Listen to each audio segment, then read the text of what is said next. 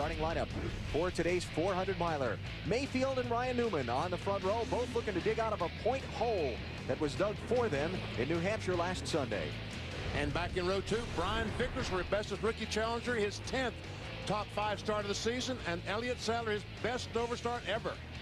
Good qualifying runs for Michael Waltrip and Bobby Labonte. Mikey finished 6th here in June. He'll start in row 3. Labonte, the 99 winner, hasn't had a top 10 finish since early July.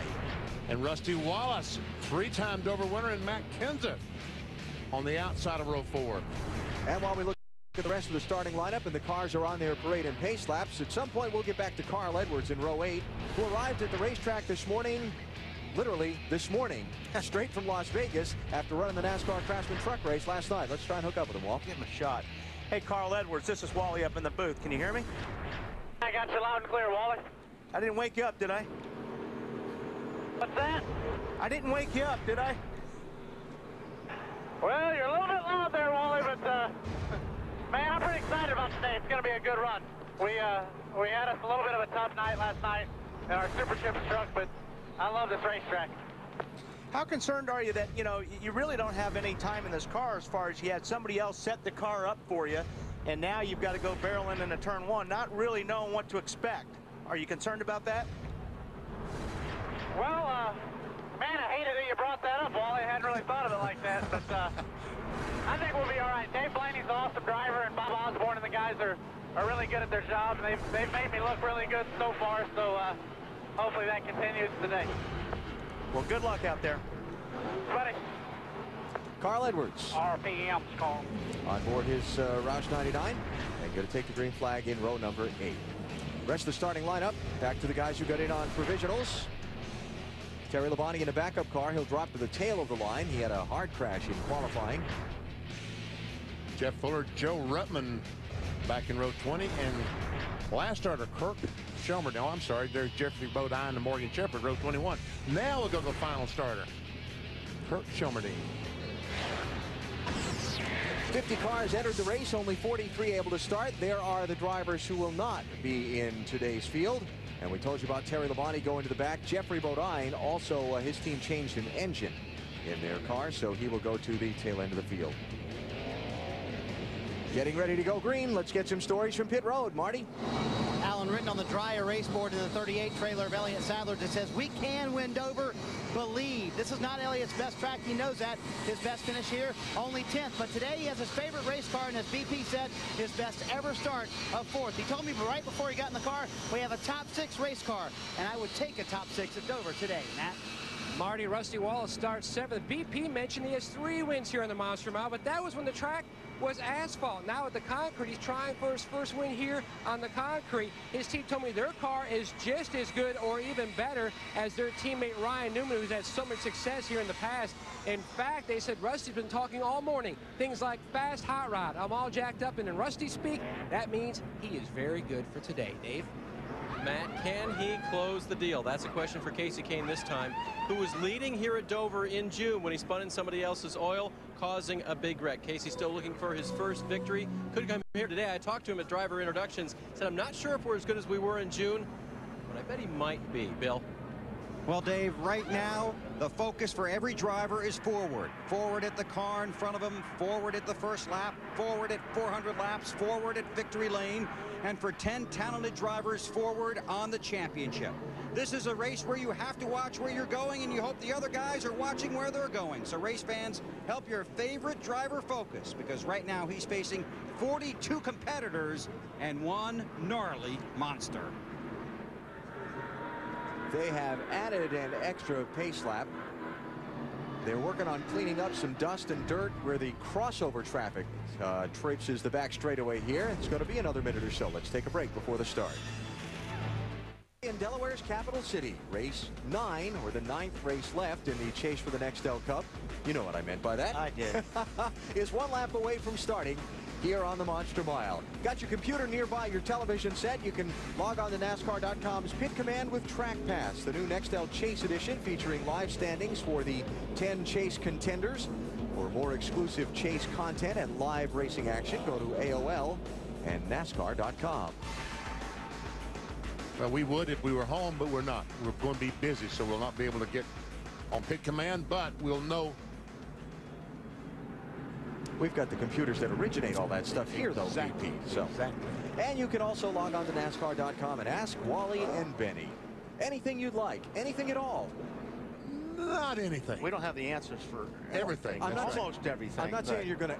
I'm not saying you're going to answer all the questions. I'm saying they can ask anything you'd like. But if it's a good question, you know, those two handsome gentlemen will ask. True. We'll answer. The track cleanup. They've had some of the jet blowers out there working that dust and dirt off the backstretch where the crossover gate goes. They've also run the jet blowers through the corners. Some of the tire debris you can still see at the top of the. Yeah, there's still a lot of debris that's outside the groove. Yet you wind up outside the groove sometimes. You get. The car will slide up there, and when that stuff gets on your tires, it feels like you have a flat tire. It takes a lap or two to get it off, so it would have been nice if it was not there, and I'm sure guys that run into it are going to have their hands full. But here we go, 400 laps in the MBNA America 400 at Dover, and the green flag is up. That was an interesting start. Wow. The 12 car looks like he was laying back for a run. Look at Ryan Newman come on the outside.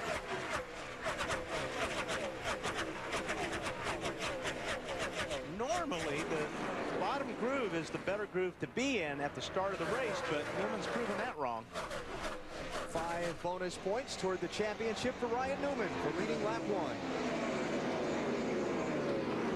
Well, they do get single file quick, don't they, here? 25 got slid up the racetrack. It looks like he's going to lose a spot to Elliott Sadler and maybe Michael Waltrip. So Elliott Sadler to 3rd. And Michael Waltrip not able to finish that pass on Brian Vickers, so Vickers hangs on the 4th in the 25. And that's good for him because a lot of times at this point in the race, the 25 car Brian Vickers slides up. 10 cars could have passed him. It's almost like you get hung out on the draft. So this early in the race, you don't want to get up in that spot that Bobby Labonte is in the 18 car right now. Rusty Wallace to the 7th, passing Bobby Labonte. Now Jamie McMurray in 42, working on Labonte's 18. That'll be for 8th place. As the scoring ticker comes by throughout the day, remember the 10 drivers competing for the Nextel Cup are denoted in the Nextel yellow background on the ticker. You can follow the championship chasers throughout the afternoon. We're seeing Bobby Labonte still high on the racetrack. Cars keep going through. Dale Jarrett goes through. Ricky Rudd, the 21 car, now trying to get by.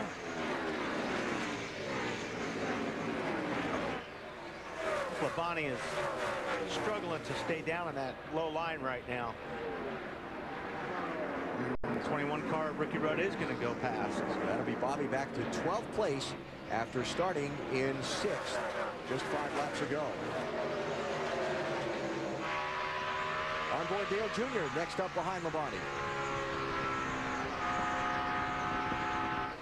Junior started 16th, so has moved up 3 spots to 13th.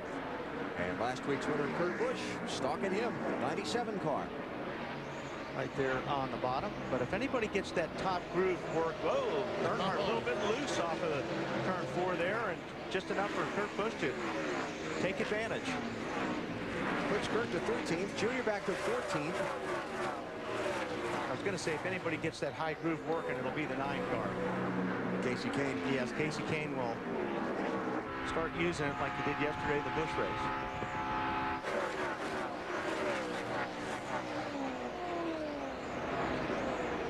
Farther back, side-by-side racing here. Greg Biffle in the 16, trying to get a spot from Scott Riggs. And Jeff Gordon tucked right behind them.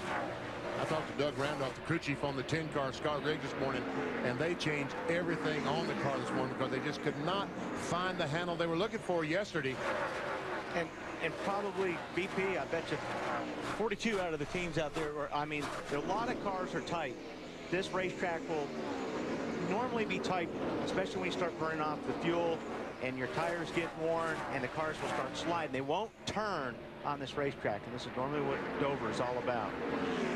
Jeff Gordon is sitting back in 18th place, about to take 17th away. Marty? Slow progress early for Jeff Gordon. Started 21st. Is coming to the front. Yesterday in happy hour, the car was, quote, terrible, according to Robbie Loomis this morning. He said we were all over the place, and now I'm worried about this race. This is one race I came into thinking we would do very well. Now I'm worried about it. I'll know in the first few laps whether or not we'll be good. So far, it looks pretty good for the 24 Bucks. He's having some trouble trying to get by Riggs, and now Tony Stewart has closed up behind Jeff Gordon. Looks like Riggs in the 10 car, the car is working in the turns better than it did yesterday. So the changes that Doug and the crew made this morning are working. And Matt Kenseth, folks, is going somewhere. He is going to town in a hurry. He goes by Elliott Sadler and moves into the 3rd position. But Wally, we knew when he qualified in the top 10, he was going to be pretty good race-wise. Yeah, because he normally does not qualify very well, and it takes him a long time to get to the front. But when he qualifies already up the front, watch out. And he runs this racetrack very well. 3 top 10 finishes in the last 4 races here at Dover for the defending series champion Matt Kenseth. Mark Martin tracking him, started 12th. Has just moved around Bobby Labonte to pick up 14th. So he lost a couple of spots in the opening lap shuffle, but now he's trying to pick his way back forward. Matt? Alan, you can just hear the enthusiasm and the confidence in Mark's voice when he was on the wagon in the second part countdown to green. And we've got a smoker on the racetrack. That's Kasey Kahne, Matt, down in the apron of the racetrack, appears to not be under power. Oh, it's an engine problem because he let the clutch out in the back just to let the engine run again to make sure, and the caution flag is out. Tough break for Kasey Kahne. Put the window net down and get some air inside that car because it's full of smoke.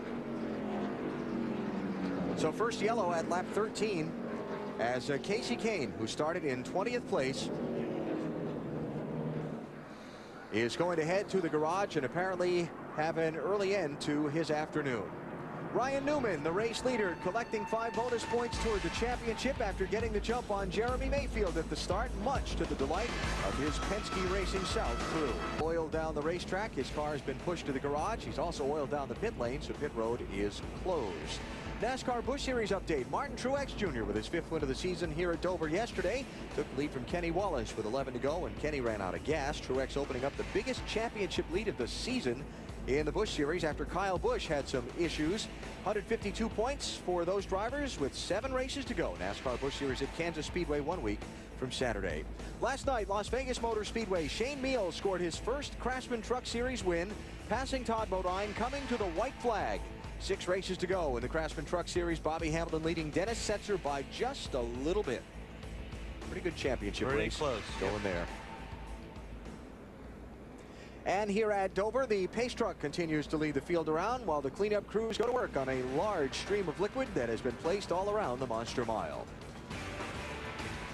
20 grand to them. Elliott Sadler's team leads Dale Earnhardt Jr.'s in the race for the season-long $200,000 prize in the McDonald's Drive-Thru Championship, fueled by Powerade. Dave? Talking to Kasey Kahne, who's chatting with Colonel Ray Evernham right now. Kasey, what did that feel like or sound like? I was just going down the front stretch, it just popped, and then it started vibrating real bad. I guess something, flywheel or something underneath broke, so I don't know. They might try to fix it. It's pretty early in the race to go home. So it's not completely destroyed? Well, we're not sure yet, but it might not be. Okay. Hey, Ray, obviously with the team car out there and Jeremy, were you running anything different on the 9 car, and do you have any concerns? No, it's our same stuff. You know, our engine guys have been doing a great job all year long, so it's kind of unlike them to have a problem. But again, when you have a problem, most of the time it's from a part that those guys didn't make. And right now it looks like the car broke a flywheel, and we're trying to find out why. And when it broke the flywheel, it tore up the back of the engine block. We're going to pull the transmission and bell housing off, and possibility we could go back out, but we'll see. Okay, they're working on it, guys. Marty? 8 pit stops beginning. Jeff Gordon comes in 21st to 16th for the 24 car. Too tight in the middle, good off the corners. Half of a spring rev out of the left rear, Bill. Dale Earnhardt Jr. said his car was just a little tight. He wanted 4 fresh tires. Said he could have lived with it, but I'm going to judge by how many guys coming in front of me as to whether or not I pit. He's on his way. A lot of traffic on a crowded pit road. What you got here is about half the field pitting and the other half staying out. So this is really going to jumble up the running order. One advantage, these guys that make the pit stop now, they can run another 20 laps on fuel. So if this thing goes about 190 miles green, they can stay on the racetrack. Those other fellas got to come in, and then they catch a caution flag. They're going to put those guys a lap down. So Mark Martin first off the pit lane. We'll check where that puts him in the restart order in a moment. Still under caution here at Dover. We should get back to racing shortly. Extra mile about to go back racing with Ryan Newman as the leader. The top 14 drivers did not pit under this caution. 15th place Mark Martin first in line with the fresher tires as the scoring ticker comes across the top of your screen and we go back to full speed. Matt Kenseth, the second place car, 17, looking for second on the inside of Jeremy Mayfield. He's got it. Here comes Rusty Wallace, 2 car on the inside of Elliott Sadler, 38.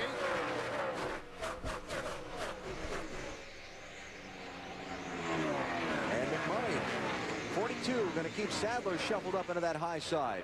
Jimmy Johnson's going to get him too, maybe? Down there beside him? Yep. Now he finally gets a break.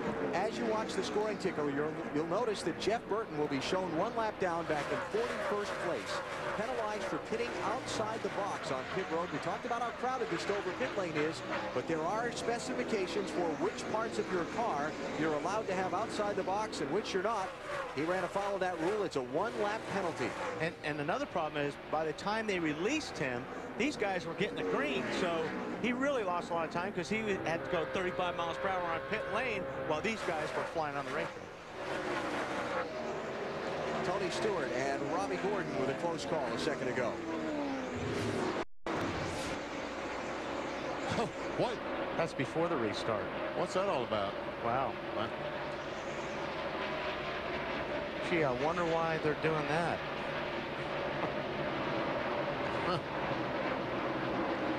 These guys don't forget. They don't.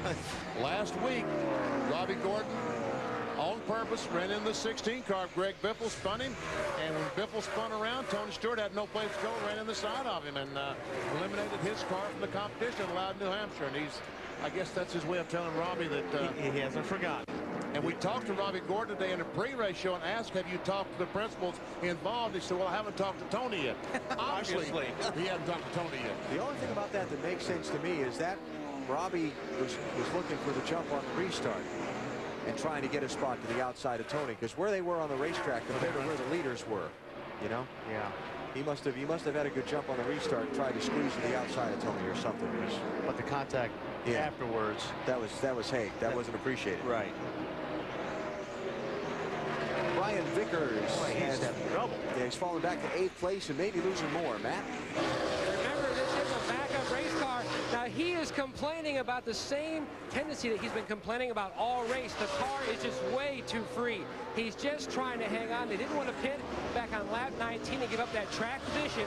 So for now, he's just hanging on to what he has. Oh, that's unusual, a guy to be that free here, because most of the cars, everybody complains about being tight.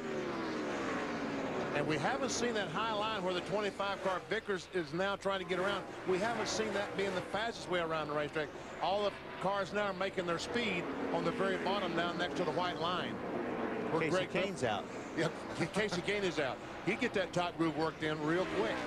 So Kenseth closing on Ryan Newman for the race lead as they put a lap on Kirk Shelmerdine.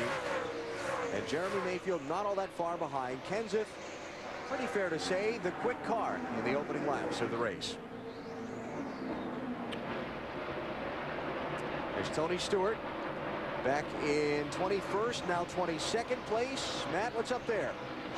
We talked about in the Discover Car Countdown to Green about Tony Stewart's great success here. He's going to have to really get up on the wheels some more. He came on the radio and told Greg Zipadelli, I feel like I might have bashed in the fender. His team is looking at our video just to see if there is indeed damage to that right front corner of the 20 car. Here we come, Kenseth, the 17, going for first. I think Newman will just let him have it, as he does. So when Matt comes back around, 5 bonus points toward the championship for him. Bill? And no panic for Ryan Newman. Matt gets those 5 bonus points. But that caution may have helped the 12 team. They did have some debris stuck on the grill of their car. When the caution came out, the combination of the slower speed and getting behind the pace car blew that paper off. That cut Ryan a break. That's good news for him. Cook an engine quick if you get that grill opening covered. Jeff Gordon just got by Dale Earnhardt Jr. in the 8 car. Jeff Gordon in 24. As he goes by Kirk Shelmerdine, that's about for 13th. Jeff Gordon started the race back in 21st place. And he was one of those guys that hit it. Yes, he did. So they may have made a few adjustments on that car to get a little bit better for Jeff. And you see on top of the screen the chase for the Nextel Cup. Matt Kenseth will now be the leader as they run. Just taking a look around at a couple things. Jeff Gordon restarted 26th when Green went at lap 22. So here at lap 35, he's already moved up to 13th. The other thing, just checking, the farthest forward guy who got fresh tires there is Dale Jarrett, running in 10th place. Junior, Brian Vickers, 8 and 25, 13th place. We'll give that one to Junior. And Vickers running that high line because he's loose. He can't turn the wheel. He can't turn the steering wheel. So actually, when you're up on that high line, you turn the steering wheel the least. And that's why you run up there when your car is wanting to go sideways. Bill? On the 8 car of Dale Earnhardt Jr., Alan, that car now is free. Just a little bit too free for him. Remember, he said the 4 tires I have are okay. I can stay on them if I want, but they came in pitted, took 4, and now his car is just a little loose. And Wally, I am surprised. A lot of guys down here talking about a loose race car, and that normally not the case here. Well, I think that everybody was so tight yesterday. I think everybody was so concerned about it, they may have over-adjusted and went too far. And if you're new to NASCAR, just to gather up some of this terminology, free, loose, a car that is oversteering, you turn it to the left and it wants to, the back end wants to spin out. Tight push, understeering, a car you go into the corner, turn it to the left, and it wants to keep going straight. Well, as they say, when the car's loose, you back in the wall. When they're pushing or tight, you hit the wall with the front. But yes, when the car is loose, the front tire sticks to the racetrack and the back end is trying to slide. Right now, Matt Kenseth looks like he's pretty good.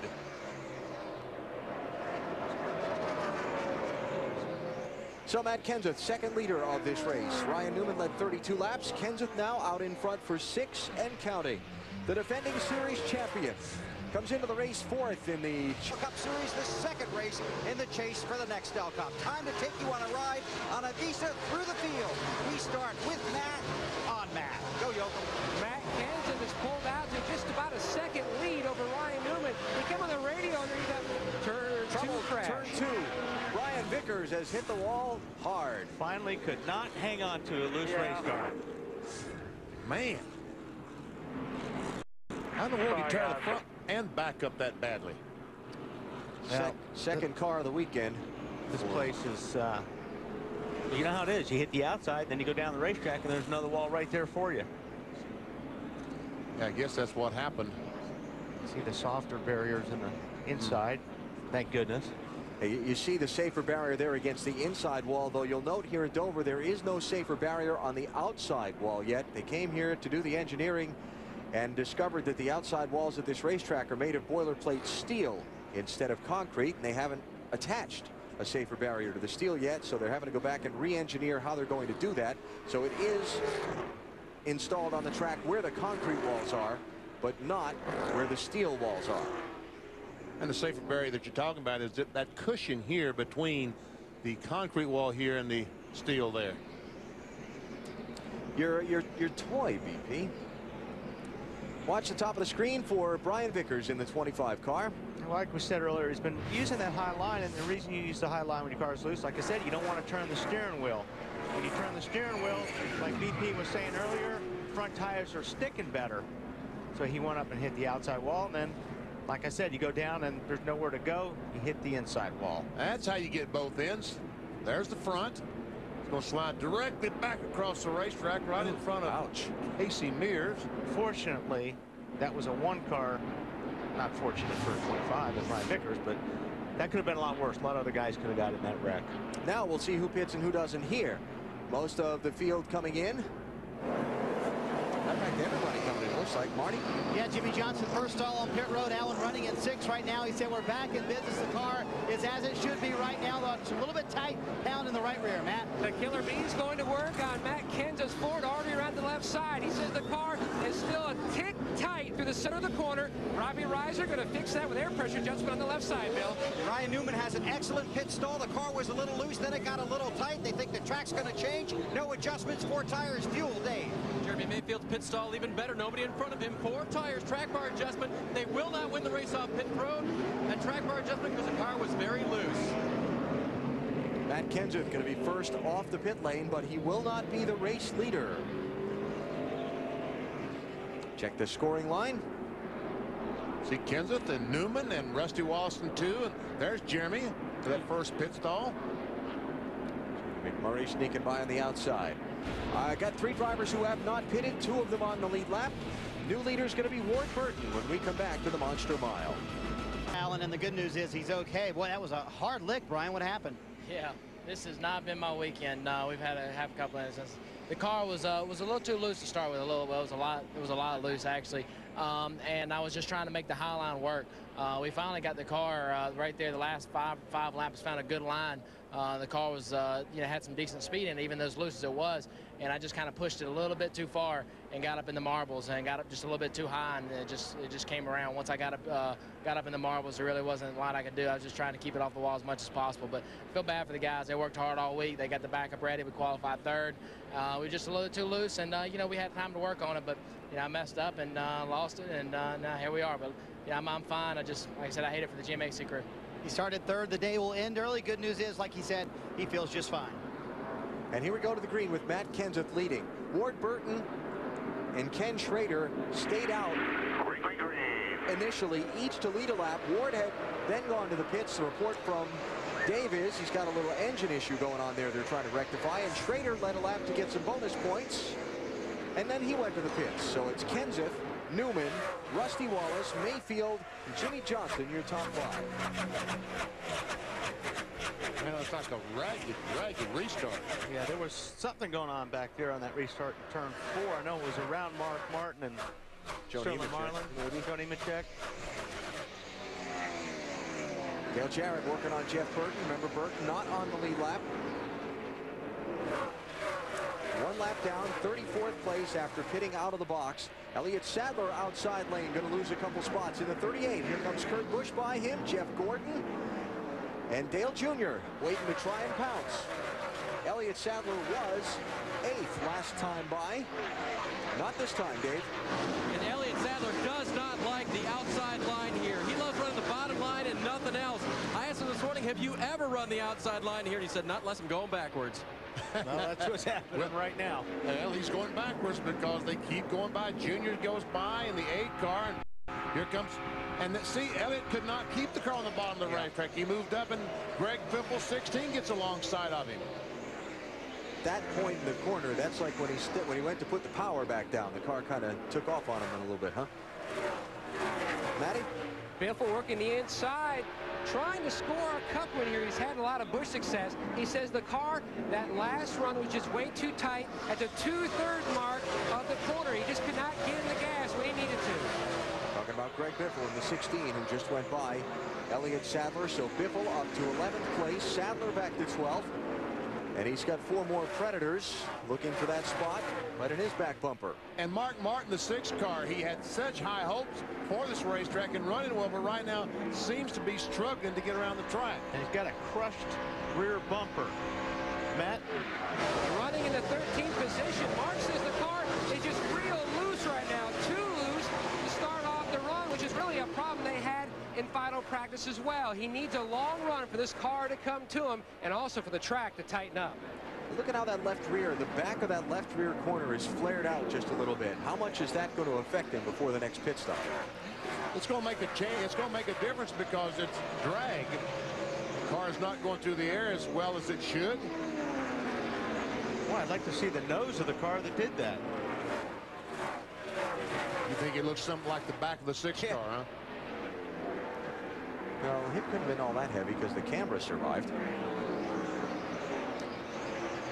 the back bumper of Mark's car. Radio traffic from Mark Martin just after the restart. Let's listen in. This thing is bad, skittish in the back, you know, with that rubber in there. It's just real skittish. It was a little free, but pushing off the corner. But the back not in the racetrack right. My mistake, that was just before the restart. So they must have added a spring rubber.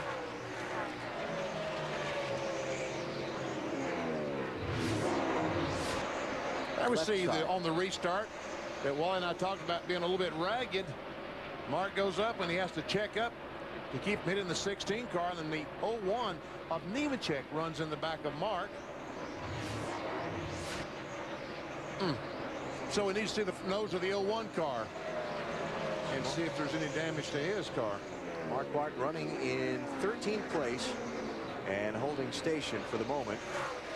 Casey Mears just took a spot away from Sterling Marlin, and he's now the guy chasing Mark Martin. That's Casey in the target car, 41. He's up to 14th. Guy needing a good finish here at Dover, Casey Mears. He has not had any good luck at this racetrack during his time. Marty, how about the front end of the 01 car for Joe Nemechek? Yeah, as you can see, there's some pretty good damage right where that yellow piece of tape is. Joe came on the radio, said, I went. No one else did. They had the same problem last week when he hit Dale Earnhardt Jr. The water shot up to 250, but that's where it stayed all day. You can see the damage on the front end of the 01. Joe has not complained about the water temp yet, but more than likely he will before the end of the day. Probably will. It looks like there's some damage there around the entrance to where the water gets cooled. We'll see. And Junior in the 8 car, Dale Earnhardt Jr. all over the back of the 24 car of Jeff Gordon. And going to take 9th place. Well, going to try and take 9th place away from him. Not this time, Bill. He'll probably keep trying, don't you think? Yeah, 4 tires and fuel and an air pressure adjustment on that last stop. The car was good. Junior was happy. That's a dangerous combination for everybody else. There he goes again. And I think Gordon will just eventually let him go, like right there. Doesn't look like the 24 car can stay on the bottom either, Benny. It's trying to keep it on the bottom, but Marty, what is he saying? See, right there, the 24 shoots up the racetrack right in the middle of the corner. Marty? Yeah, Wally, he's been having a problem with being too loose off the corner. Same thing with his teammate Jimmy Johnson. They start to run loose, and Jeff said, I'm terrific in traffic, but when I'm by myself, the car just does not run as well. And you see he's got a little bit of clean air between him and the car in front of him, so when he gets up close to that car, the car runs well, but when he's all by himself, the car just way too loose for Jeff. So Gordon falls back to 11th place as Greg Biffle gets by him, in addition to Dale Earnhardt Jr.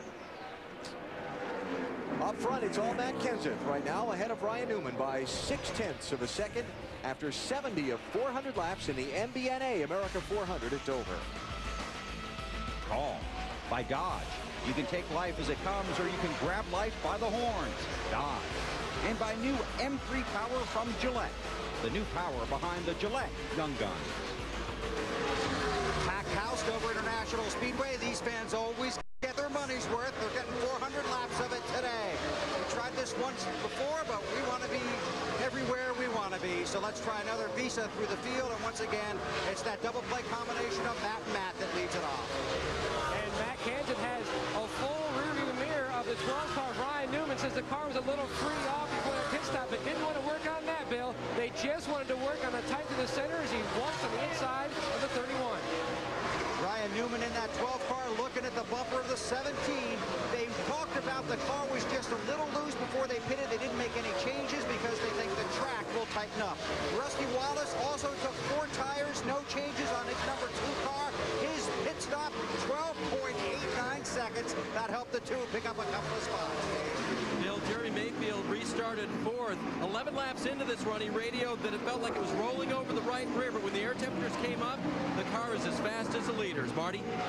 On the last stop for Jimmy Johnson, he said, let's take a small swing at this car being tight. So all they did was add a pound to the right rear tire, Dave. But now the car is still tight for Jimmy Johnson. They have not loosened it up. He has 2 wins, and his 5-driver start's looking good so far today, Dave. Dale Jarrett in 6th place has made up no ground, but they made up ground after their first pit stop where they made a big adjustment to fix a tight condition. No changes on the last stop. DJ's rolling. The 97 car of Kurt Busch restarted 9th. He's moved his way up to 7th. The car was a little tight in the center, loose late. They made an air pressure adjustment that fixed that, Bill. Dave, Jamie McMurray in the 42 running okay. He was tied off and loose in. They made an air pressure and chassis adjustment, but there might be a driver adjustment needed. Jamie says he is fatigued. He feels tired. His eyes are watering, so we'll keep listening for that. Right behind him, the 8 car of Dale Earnhardt Jr. Good news for Junior fans. His words to the crew, the car is awesome. Just got passed by the 41, though. Junior also has a little bit of a soft brake pedal. How about that 41, Matt? He is having an awesome day, Bill. 3 laps ago, worked his way into the top 10 and slowly worked his way past driver 8. The car was much tighter in the first run than it was yesterday. They pulled a spring rubber out of the left rear back on lap 19, and the car has really come to life, Alan. There are your top 10 of 31 cars that are on the lead lap as we approach the 1/4 mark of today's race. Matt Kenseth still being stalked by Ryan Newman for the race lead. Let's continue to go through the field. 11th place Greg Biffle, and Matt has that story. Biffle won here in June in a Busch Series race. Best finish here in Cup 7. He just got knocked out of the top 10. The car still too tight on late exit, Marty.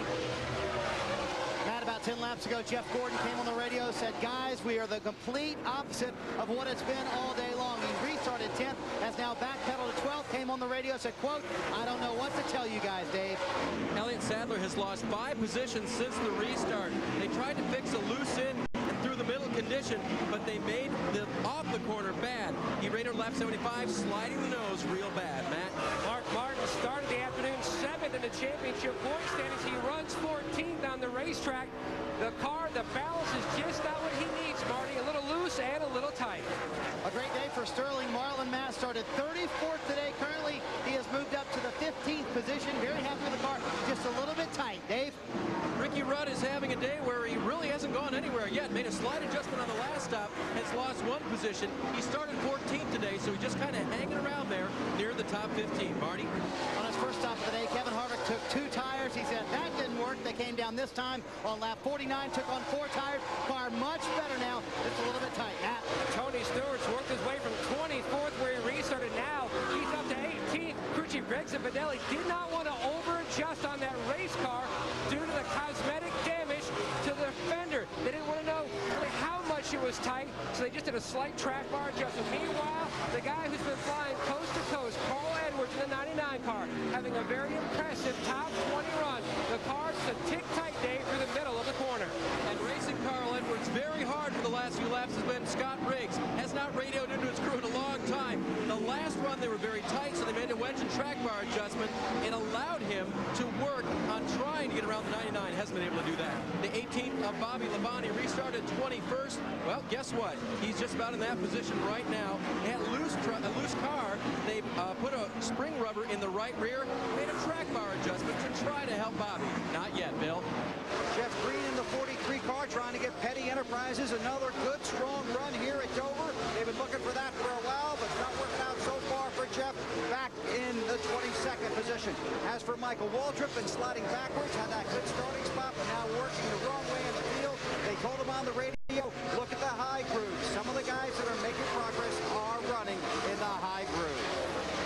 So there's back through 23rd place in our through the field. Up front, no change among the top 2. Kenseth and Newman still being stalked there. That yellow-black car, they're going to be putting a lot of cars down the pace he's going right now. By the way, unscheduled pit stop for Joe Nemechek a minute ago under the green flag. He has gone back onto the racetrack and has gone a couple laps down in 34th place. Also, Ward Burton's car is behind the wall. Matt? Alan, you guys commented earlier in the show about how well Matt Kenseth qualified. Well, if you look at his wins, though, all 9 wins have taken place from 17th through 31 on the grid. He told his team earlier in the race, and he rarely says this, the car is pretty decent, so that tells you, much like Mark Martin, when they give you a little bit of optimism, that tells you a lot, Bill. Well, Matt, here's the trivia question for the booth today. What did Ryan Newman lose yesterday in happy hour practice? Mirror. Guess what he lost today? Mirror. Yeah, but you don't need that if you can get around the 17. He's going to try and get around that. Lost that left side mirror. I don't need that. I'll just go around him on the outside. Now I can see him out my rearview mirror in the front of the car. 12 to the lead. And Wally, they have officially got the outside line working well now. As you see Rusty peeking up there, and there's a lot of cars now starting to use it. They pitted at lap 49, so Matt able to hold Brian off for 40 laps. And now Matt Kenseth starting to slide back, and he's going to lose second spot here to Rusty Wallace. Joe Nemechek is back in. I'm sure getting some water. Marty? Yeah, we called it. It was not the water, though, Wally. It's the oil temperature that's gone bad. 290. That doesn't work too well for oil. They pulled a piece of tape off. He went out, ran a few laps. Now he said the motor is starting to die. They came down pit road, going to see what they can do, but they'll limp it home this afternoon for the 01 bunch. That's because the damage right there in the front is interfering with the airflow going to the cooler, right? That is correct, Wally. So troubles there for Joe Nemechek, and he is losing laps sitting on pit road getting repairs. Ryan Newman out in front here in Dover as we approach the 100-mile mark. He leads. You're watching NASCAR on TNT. Since then, this racetrack has grown to where it now has some 140,000 seats and hosts 2 NASCAR Nextel Cup Series races a year that bring this town's population far above its normal 32,000. Ryan Newman, the race leader, just past the 1/4 mark of today's race. Rusty Wallace, his teammate, is stalking him in second place. Matt Kenseth, Jeremy Mayfield, Dale Jarrett rounding out the top 5 drivers. Singular Wireless Race Talk poll. What are we going to talk about today? Well, after last weekend, Jeremy Mayfield, Tony Stewart, and Ryan Newman having their troubles at New Hampshire, can they come back and win the title? What do you think? They're out of it, they can make it up, or they need some help from some of the other drivers in order to have a shot? Cast your vote. We'll get your opinions a little bit later on. Okay. Got mine. Robbie Gordon in the singular car, overtaken by the leaders just a little bit ago. He is a lap down. And obviously struggling with the handling on that car. Speaking of struggling with the handling, leaders have caught Michael Waltrip and put him a lap down. Yeah, Michael Waltrip, 23rd spot right there. Started 5th today, so day not going to Mikey's liking. Now for 3rd place. And Matt Kenseth, as well as he was running in the 17 car, once at 12 and 2 of Newman and Wallace got by. It looks like he is starting to slow down. I don't know if he has a problem or...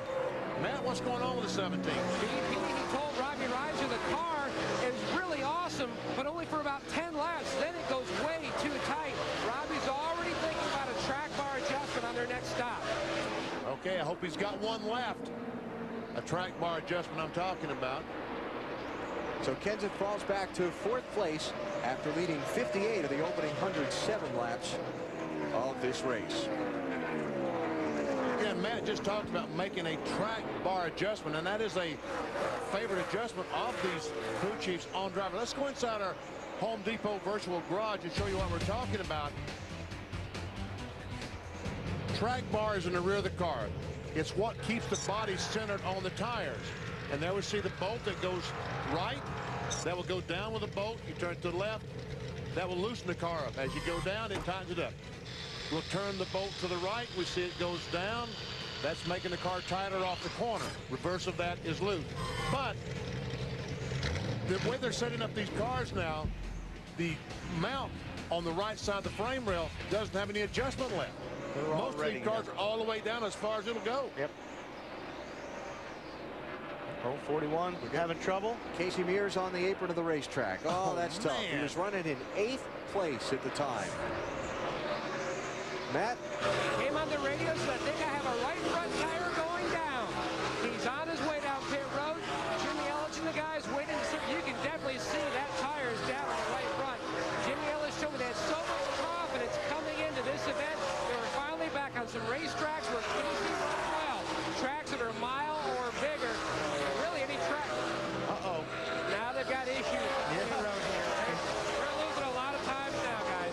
Yeah, I thought he was going after 2 tires, put it in gear, and it went, no, wait, we're going to change them all and put fuel in it. I think that was a last-second call there because the guy, the front tire changer, ran around the car and stepped back from it and then jumped in and started popping those lugs off the left front. So from 8th place, Casey Mears falls back to at least 32nd after the flat right front. Ryan Newman, the leader. You're watching NASCAR on TNT. 10 of the drivers contending for the Nextel Cup Championship are running in the top 17 positions in the race. Newman trying to make up the ground lost with that late engine failure at New Hampshire 1 week ago. His teammate Rusty Wallace is falling 2 seconds behind him in 2nd place. And Matt Kenseth, look out! Oh, man. No! We talked about a BP. Man, it's so hard to go from 135 to 35 miles per hour, and just lost control and slid into the tire barriers. This is the most difficult pit lane to get on from the racetrack because you don't ever have a straight shot, and you're coming off the banking, you're getting onto that asphalt. It's very slippery down there with rubber and speedy dry, and you're turning and trying to slow down, and that's what happens sometimes. And he's getting out of the car. He has his gloves off. He's taking his helmet off. That car's he done. hit hard, yeah. Matty?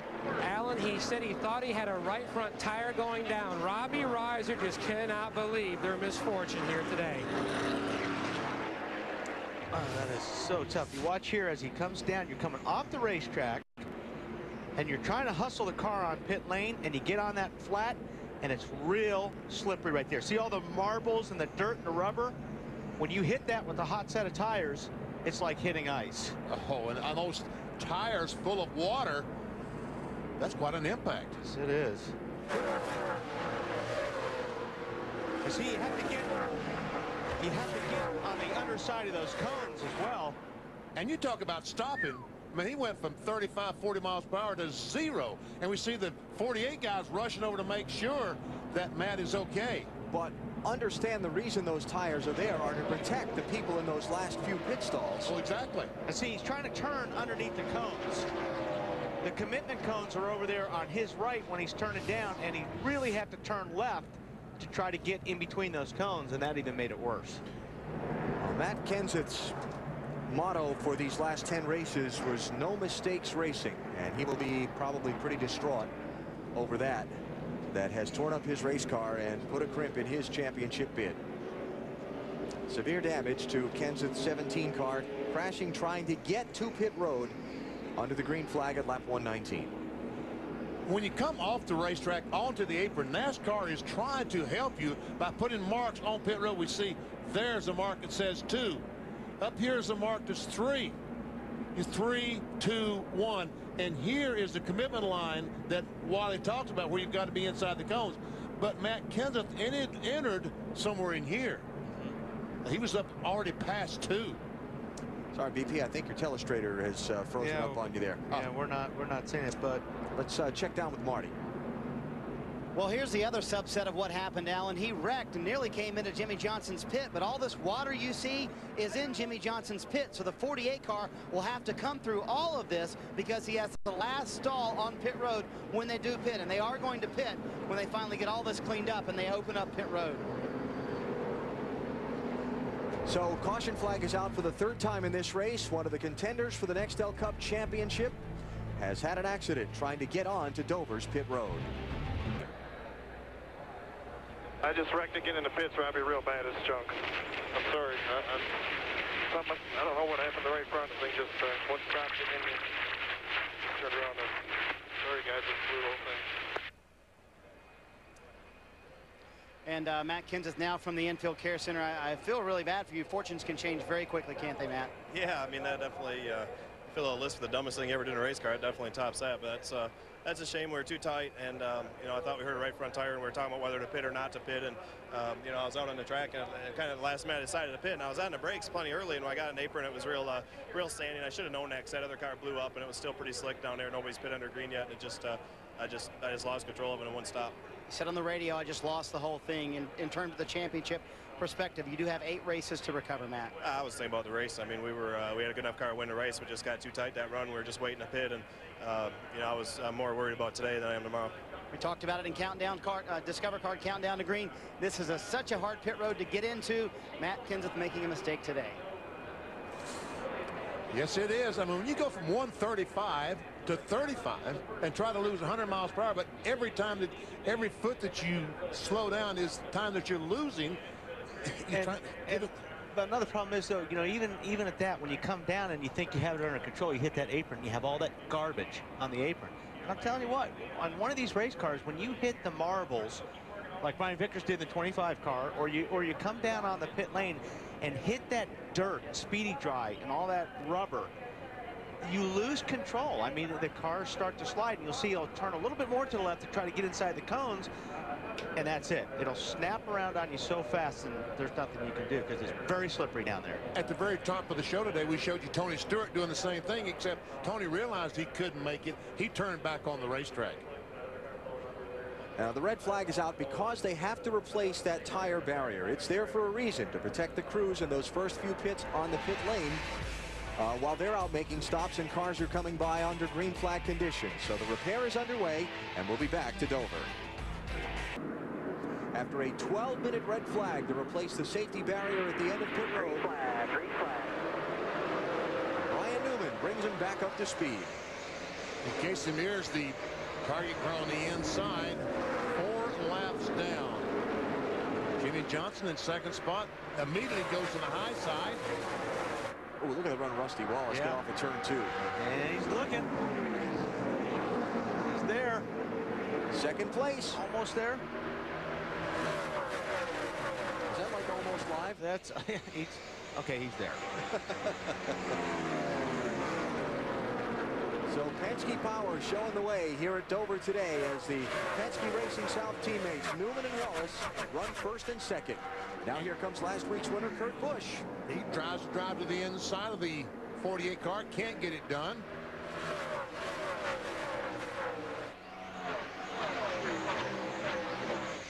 Matt Kenseth's car in the garage. The crew having a look at what repairs need to be made and trying to get it done now that the red flag is withdrawn, so they can try and get him back on track as quickly as possible. Dale Earnhardt Jr., the 8 car, going by the lap car of Casey Mears. You saw that blue flag on the flag stand the last time by, and that was to signify that Casey Mears, look, you have a faster car behind you. It would be nice if you move over and let him go by. Especially since you're 4 laps down. But that's exactly what it means. It would be nice if you would. It's not you have to. It's kind of a courtesy flag. In NASCAR lingo, it's called the move over flag. Dale Earnhardt Jr. running in 5th position. He started the race in 16th.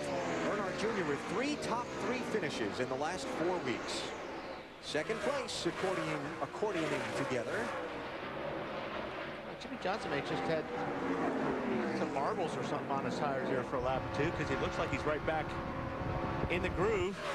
And we're going to get back in the gas and drive up on the back of the two, and had to back off to keep running in the back of Rusty Wallace. For second place.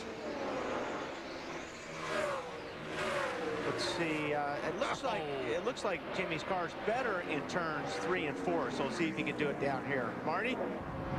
Yeah, Wally, they have always had this car, especially for Jimmy, has always started loose, and it gets tighter the longer they run. So it takes a little while for the 48 car to come in, if you will, but it does get better the longer he runs, better, especially at the end of a run. Bill? Morning, Rusty Wallace driving with a little extra motivation today. Not that Rusty ever needs that. Currently in a battle with that 48 for the second position, but last night his son Steven at Bristol in Tennessee raced his way into the feature and won a 150-lap feature at Bristol 1 month after he was hurt in a crash over there. So Steven Wallace went to victory lane last night with his mom and his sister and his grandparents there. Rusty trying to follow in his son's footsteps today. Rusty looking for his second win of 2004 and what would be his 4th win here at Dover if he can go to victory lane today. Rusty like diamonding the corners down there. Everybody else is kind of stayed low. You see Rusty's car drift up to the center, and then when it stops drifting, he pulls it back down, but it looks like it's working for him. And the reason that is, Wally, is because he said in the corners he drifts up in the middle. That's where he gets the grip. Then he gets back in the gas and goes. So we found that working the early laps here. Yeah, it's definitely working for him right now, because Jimmy Johnson looked like was going to get by him pretty easy, but Rusty's putting a little bit of ground in between him and the 48 car Jimmy Johnson right now. Asked you earlier about our Singular Wireless Race Talk poll if the guys who had troubles in New Hampshire last week had enough time to get back in it. Mayfield, Stewart, and Newman.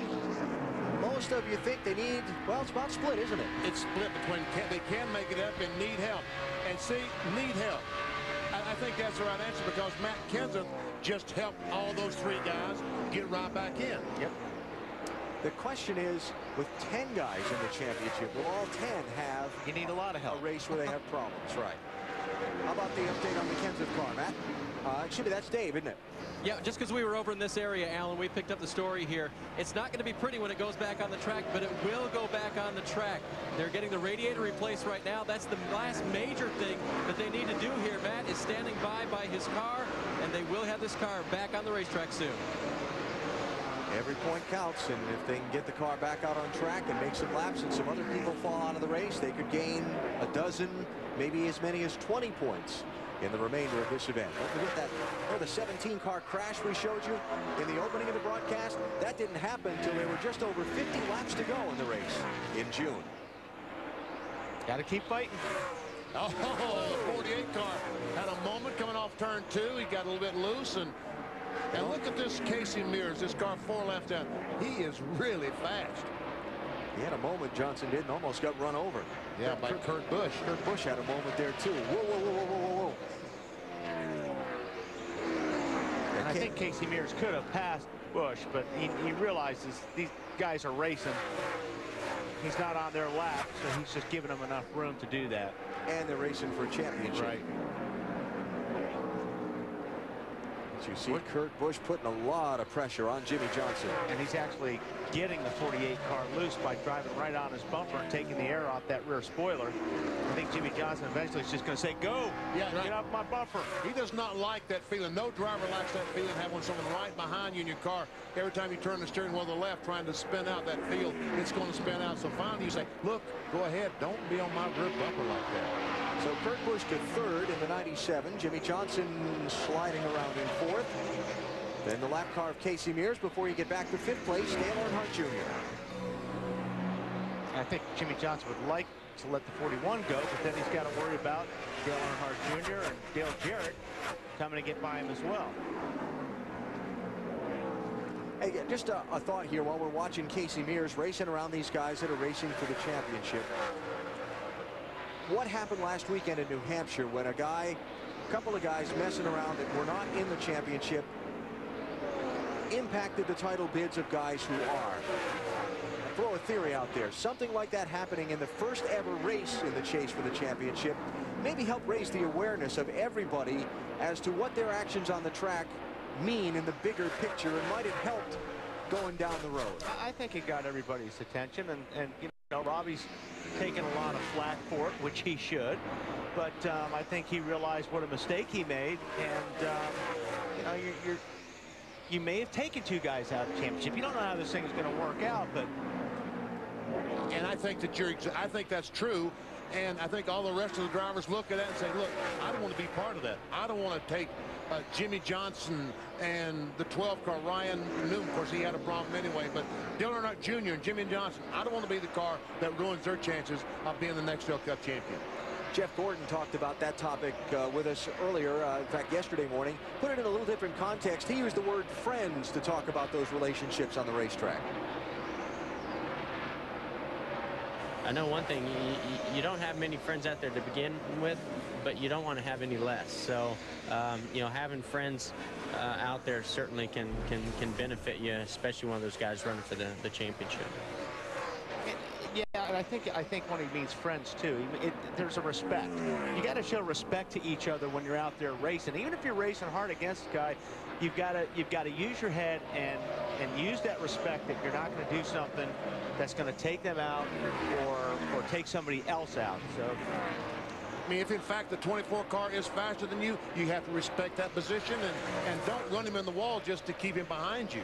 I guess the summary on my whole point is this: there was so much discussion leading into the chase for the championship about how the drivers outside the title group would mix with the guys in, and we got a pretty big wake-up dose of that in that very first race, and I think that's just created a lot of awareness and got everybody thinking about it this week, and that's just going to help going forward from here.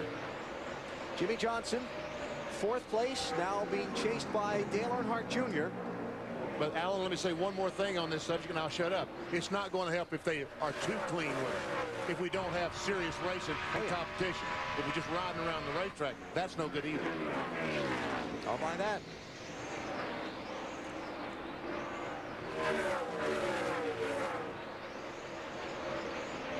Rusty Wallace with a little different perspective on that same topic. Rusty, one of those who's not in the chase. He says he's mindful of those who are, but I'm going to be respectful of those guys, no doubt about that. But I'm going to try to pass them and outrun them in a clean, normally orderly fashion like I try to do every single week. And that's the way he should do. That's exactly what he should do. You got to race hard, but there's, you know, you can't cross the line, and Robbie crossed the line last week. And for Rusty Wallace, not in the championship chase. What's in it for him these final now 9 races? Wins. It's what he wants. He's doing a good job pursuing one today. In second place behind his teammate Ryan Newman after 151 laps complete, working lap 152. And the score monitor last time said Rusty Wallace was faster than Ryan Newman. So, story of the day so far, Matt Kenseth, one of the championship contenders, in an accident trying to get to pit road, while Ryan Newman tries to make up lost ground from a week ago. Race tickets and all of NASCAR. The seats are filled, and they're getting their money's worth here. Ryan Newman currently leading here. Take a look at the championship standings as they race now. Race number 2 of the 10-race chase for the Nextel Cup. Kurt Busch with a 10-point lead over Dale Earnhardt Jr. And it's Gordon Johnson and Elliott Sadler in the top 5. Mark Martin would move up a spot. Matt Kenseth in the garage. His car being worked on. And back to Tony Stewart, currently in 10th, 171. That's as they run now in the NASCAR chase for the Nextel Cup. Now let's take you through the field, and let's start with Ryan Newman, and that means I get to go first. And that car is just getting better as the race goes along. It's actually just a tick and clean, just a little too loose, but this track should tighten up as they go along. The 2-car of Rusty Wallace called crew chief Larry Carter this morning. They talked about using a freer setup in the car.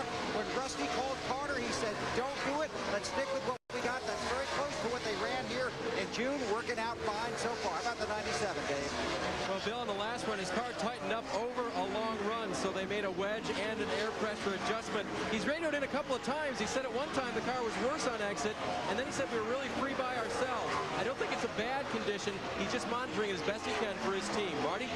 Dave, Jimmy Johnson has won 2 of his 5 Dover races. Came on the radio right when this run began. Said, I can't really hustle it like I'd like. Feels weird to me. Still a little too loose for Johnson, but the times are getting better, Bill. Very quiet Dale Earnhardt Jr. in that 8 car. He's trying to give DEI an engine sweep this weekend. He's trying to win here. Martin Truex Jr. won the Busch race yesterday, and they also won the truck race in Las Vegas with Shane Neal providing them with DEI power. Earnhardt Jr. trying to make it 3 for 3, Dave. Dale Jarrett's crew chief Mike Ford was very confident about their car when I talked to him during the red flag. Just 2 small air pressure adjustments all day. DJ maintaining the 6th position. Jeremy Mayfield is not maintaining. He's moving forward. 3 spots since the green flag came out. The chassis is still good, and he's been quiet on the radio as he's been picking up spots. Marty? Dave, 3rd place man in the championship. Jeff Gordon came in 9 points out. You already saw the graphic a moment ago. He's lost some points today. He told us earlier, we told you earlier, I don't know what to tell you guys, it hasn't gotten much better. It's sad. I'm so after lunch, it's not even funny. I mean, I'm just driving around here like I'm on a highway. The thing is just, you know, I don't know what to say. He said the worst part is it just doesn't do the same thing every lap. Very inconsistent so far for the 24. Matty? Mark Martin runs in the 9th position, still digging, trying to sweep Dover in 2004.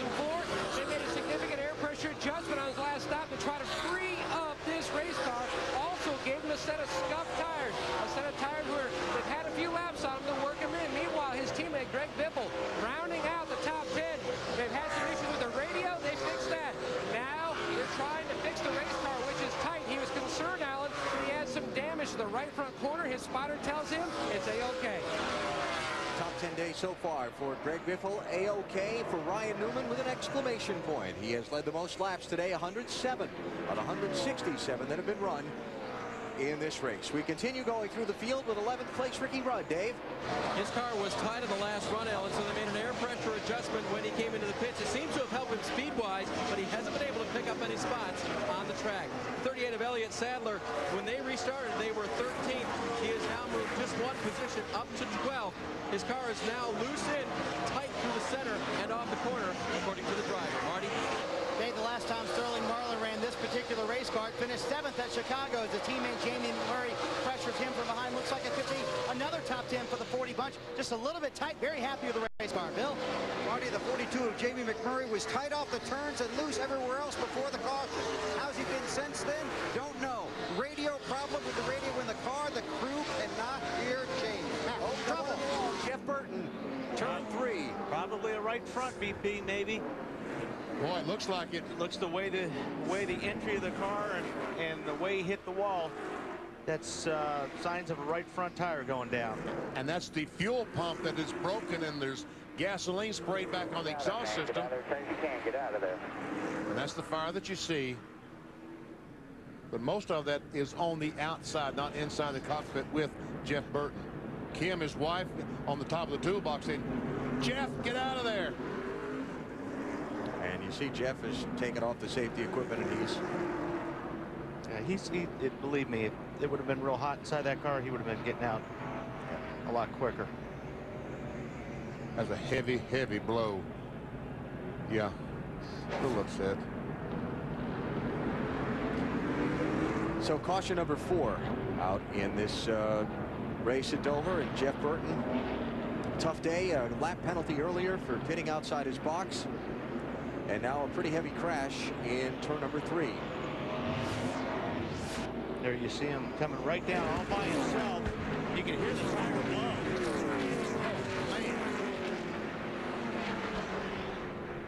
You can hear the tire explode. Oh. And the car just straight into the wall with that right front. Oh, man. Boy, that was ugly. Understand Jeff being mad, but glad he's out of the car and okay. But the day is done for Jeff Burton after a heavy crash. Pit road open for the leaders. They'll come to the pit road at lap 171. Ryan Newman, Rusty Wallace, Kurt Busch, Jimmy Johnson, Dale Earnhardt Jr. The top 5 coming in. Marty? Jimmy Johnson running 4, so the car was just too loose at the beginning of the run. I want a windshield tear off. They're going to put a rounded wedge in to try and fix the loose condition. A pound in the right rear tire, trying to fix the tight condition at the end of the run. Weber? The 2 of Rusty Wallace and the 12 of Ryan Newman heading down pit road. For the 2, just a tick tight in the center, but they decided to make no changes. For the 12 of Ryan Newman, the race leader, you can see the chassis adjustment being made. That's because, as we told you through the field, they were just a little bit loose. They're not going to wait for the track to come to them, Dave. Kurt Busch, bottom of your screen in the 97. Wedge adjustment, 4 tires, air pressure adjustment, trying to correct the handling on that car for Kurt. Race off pit road, guys. Matt. A great job by Mark Martin's pit crew, beating both Jeff Gordon and teammate Greg Biffle off pit road. Now, Mark Martin actually called off an air pressure adjustment to the right front after he saw that Jeff Burton had hit the wall. He quotes, and I quote, maybe we should just try to finish this race instead of trying to win it. They're going to try to save a set of scuff tires for their final run. And Matt, a lot of the guys will watch this race off of pit road and see that Ryan Newman, the leader, maintains the lead. Rusty was pushing a draft in there. That was kind of a bump draft on pit road. You were saying, BP? A lot of the teams this morning are very concerned about the tires, each set of tires being inconsistent. You know, those guys celebrating with a great pit stop, but sometimes they're loose, sometimes they're tight. They talked about maybe they ought to scuff all their tires to try to sort the tires out and see which set of tires goes to one direction or the other. And I think what Mark was talking about, the tire adjustment is putting some more air pressure in that tire, because normally when you start them out low, that's when you start running into trouble. Now, just out of the garage, Matt Kenseth. Remember that he's got one chance to make sure his car's up to the minimum speed, so he doesn't end up having to park like Tony Stewart did at New Hampshire last week. Kenseth 53.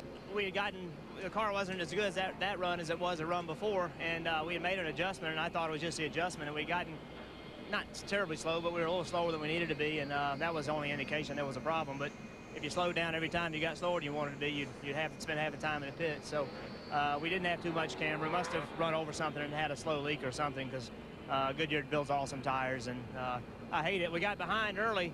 We pitted out of the box, and that was cool. We got penalized, but NASCAR penalized us and put us a lap down when the field was coming around, and we were essentially 2 laps down. That wasn't right. We deserved a penalty, but we didn't deserve to be penalized when they penalized us. That was a huge costly, that was a huge problem for us because the way they penalized us was wrong. They should have penalized us, but they shouldn't have penalized us when they did, and that put us where we never could get our lap back. We had a 7th, 8th place car, but it would have been impossible to get our lap back because of the way they imposed the penalty. And another big penalty right now, Alan. I believe Jimmy Johnson has a penalty as well. Johnson has come down pit road. He was caught speeding, exiting the pits on the set of pit stops before. And we talked about what an advantage that was being the first pit off turn 4, but one of the disadvantages is you've got to drive all the way down pit road seeing cars start to pull out in front of you. It's hard to keep that right foot steady when you see guys pulling out of the pits because you want to beat them. So Jimmy Johnson will give up 4th place and go all the way back to 19th for the restart. Now watch the camera again on the race off pit road. Watch Rusty Wallace pushing Ryan Newman here. You know, they could be, I'm trying to look in the back of the 12 car, but it just depends on how they have the bumpers or the bars in the back of the 12 car. If they're pointed. Reason being, Pete, the folks haven't seen this yet. Well, we saw this during commercial. Right. Damage on the nose of Rusty Wallace's car. We were wondering if he did it there. And if they're pointed and there's some bars back there that maybe he leaned on, put that hole in it. Now, what kind of effect is that hole where the left front headlight goes going to be? That's going to have some effect. It's going to probably make the car push. Bill? They got that. I'm in their pit now. They say they got that from the 97 car on the way out of pit road. Okay. They just run into him? I believe they came together. Whom ran into whom, or whatever the correct grammar is. Somebody hit the other guy. Gotcha. So they were racing for 2nd place coming off pit road. And back to what you said at the top of the broadcast, BP. 2nd time today we've seen contact on pit road put a wrinkle in somebody's chances. Don't see any damage on that 97 car, but anyway, that's probably going to make Rusty's car push a little bit, I would think. It's certainly not going to help the situation, I'll tell you that. And it's also cracked. Not only do we have a hole there underneath the headlight, it's cracked all the way across there. That air is going to be getting inside there, maybe creating some lift, as well as that hole. You've taken away, you know, piece of the nose that's going to create downforce. So it's you're going to have less downforce on the front of that car. Here we go to the green flag. Newman, Wallace, Busch, Jarrett, Martin. Your top 5. And again, Jimmy Johnson back in 19th place for this restart. Rusty's going to try it out right away. See? Yeah, he wants that lead. Whoa, 3 wide behind him. That's going to be interesting. Mark Martin went around the outside of both Michael Waltrip and Casey Mears. And for 2nd place, Kurt Busch, 97. Going to take the spot from Rusty. I never see Mark Martin going by that time by. He was in the 5th position, that 6th car. And just before that last caution flag, he was coming on strong, Mark Martin was. Won the race here at Dover in June. Led only the final 19 laps. He hasn't led yet today. But knowing what I just said a second ago, Martin fans should not worry. There's plenty of time. In fact, we're not even halfway. It's a shame that Casey Mears had those tire problems because that 41 car, it's really fast. Yeah, very good. Yeah, it looks like Rusty is sliding back a little bit, so I'd be real anxious to see. And there's the 48 way back there. Where? I haven't seen him yet. I think he's right. There he is. There. Right behind Carl Edwards at 99. That would be what you call lost track position. Marty? And a lot of ground to make up for Jimmy Johnson. Currently, he's made up 1 spot. He's in 18th, but he's got a long way to go to get to the front. Jack, and now smartly, though, when they came down pit road to serve the penalty, did take out the spring rubber from the left rear that he wanted to. That should loosen the car up. Also, 2 rounds up on the left rear wedge bolt. That should loosen it up as well. And 1 round in the right rear. A lot of adjustments when they did serve the penalty. A smart move on Chad Canalsa's part. 97 car Kurt Busch is given put some pressure on that 12 car Newman. He's all over the back of that car. And let me just clarify one thing. The penalty for Jimmy Johnson would have just been to go to the tail end of the longest line. He did not have to come down pit road to do that. They chose to take advantage of the fact that they were going to give up all the track position anyway to make those adjustments Marty just talked about. And once again, as Marty just said, Chad Knaus, a winning crew chief for those reasons. Watch this. Trying to get Newman loose. Kurt Busch has not yet led today. Trying to collect 5 bonus points toward the championship. You get those if you lead a lap, any lap, during the course of a race. And we see a lot of drivers that get in the situation that Ryan Newman is in the 12 car. The 97 comes up, starts pressuring him. He just moves over and lets him go by. Ryan Newman is not that type of driver. He races every lap. These guys are. Now, he had nothing he could do there except just move over and let the 97 go by. But he really does race hard. So, new leader, Kurt Busch, out in front. Driver who's never had a lot of success here at Dover. Kurt has talked about this pretty freely this weekend. They've always run well in the first part of races here, but had trouble finishing it off. Well, he's running well in the first part of the race today. They still got half the race to try and finish it off. Jimmy Finning, the crew chief on the 97, kept insisting at Richmond. He kept telling us we're going to run wide open in Richmond. We're going to run wide open the next 10 races, and looks like he's true to his word. Dave Burns. And Alan, I want to go back to what I was talking about before they pitted or during their pit stop. The myriad of information, the amount of information that Kurt gave crew chief Jimmy Finning, and the way they talked through it. Kurt's car was doing one thing in traffic, doing another thing by itself, and he's got the car adjusted now with the help of his crew, where it could run for the lead. What a difference 2004 versus 2003 for Kurt Busch. You remember all the turmoil and trouble that the young man went through in this part of last season after the August run-in with Jimmy Spencer and the fan fallout that came from behind it.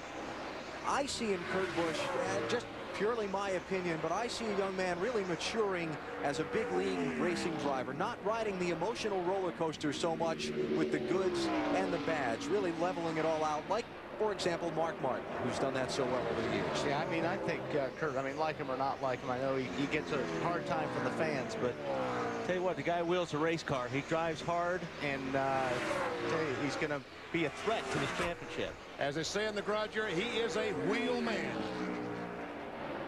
So Kurt Busch now the 4th different driver to lead the MBNA America 400 at Dover International Speedway as we close into the midway point of this race. The 26-year-old from Las Vegas, Nevada, seeking his 12th. Good race for the lead here at Dover.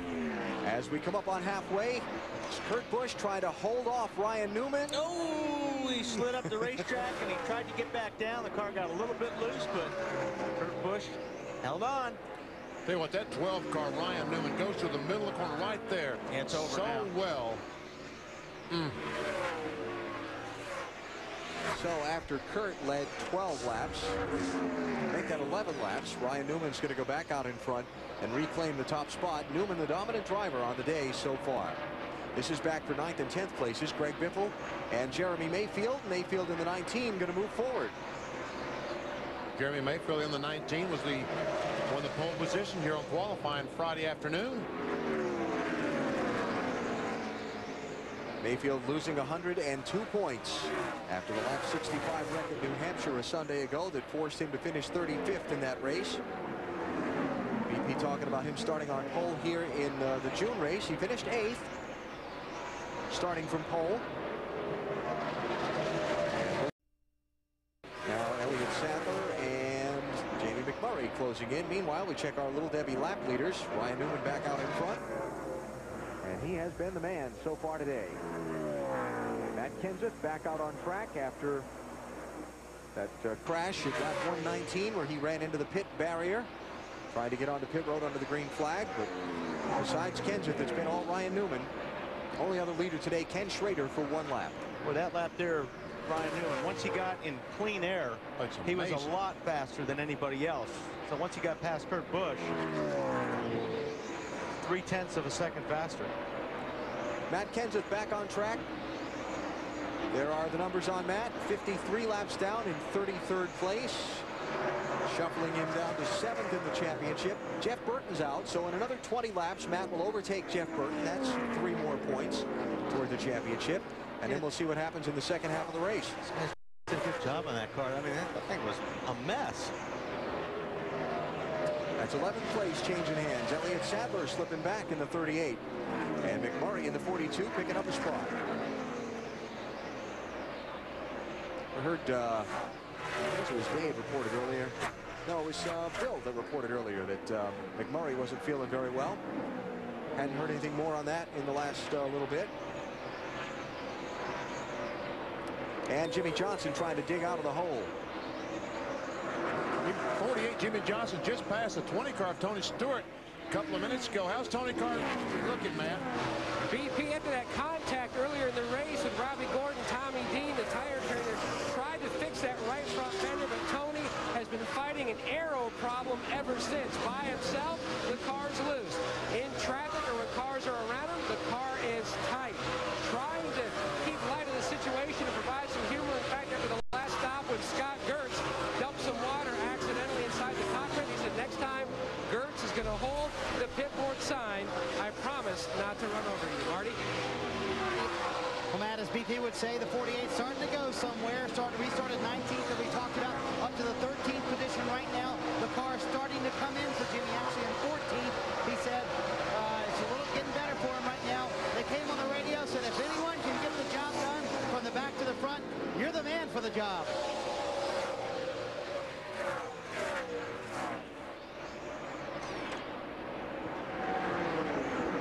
All right, so that's the story on Jimmy Johnson. Now, what about Dale Jarrett? What a solid drive for this team. As poorly as they've struggled, as much as they've struggled and poorly as they've run the last 2 weeks, Dale Jarrett up to 4th place. Starting to feel a little bit of heat from Dale Earnhardt Jr. in the 8 car. I talked to Eddie DeHunt, the general manager of Robert Yates Racing this morning. He felt like both the 88 and 38 would run well today, and they have. I don't think they're the match of the 12 or 2 or some of those guys, but they got lots of time to still adjust on it, though. Yes, they do. They've got 200 laps still to go. The word, a lot of room up there, and here comes 6 of Mark Martin right behind him too. Matt, go ahead.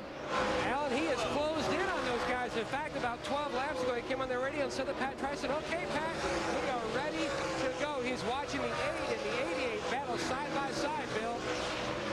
Matt, the 8 car of Dale Earnhardt Jr. just a little bit tight right now. Just a little too tight for Jr. He's hoping to free up the car, and that would give him a better run here in the second half of this race. So taking his time, not really a major factor yet, but certainly right there. And considering points for the chase, he's in good shape, but want to make that car a little bit better in the second half of the race. So Earnhardt Jr. to 4th, Martin to 5th, Jarrett back to 6th. Ryan Newman putting a hurting on the field so far today here at Dover, but still 193 laps to go. You're watching NASCAR on TNT.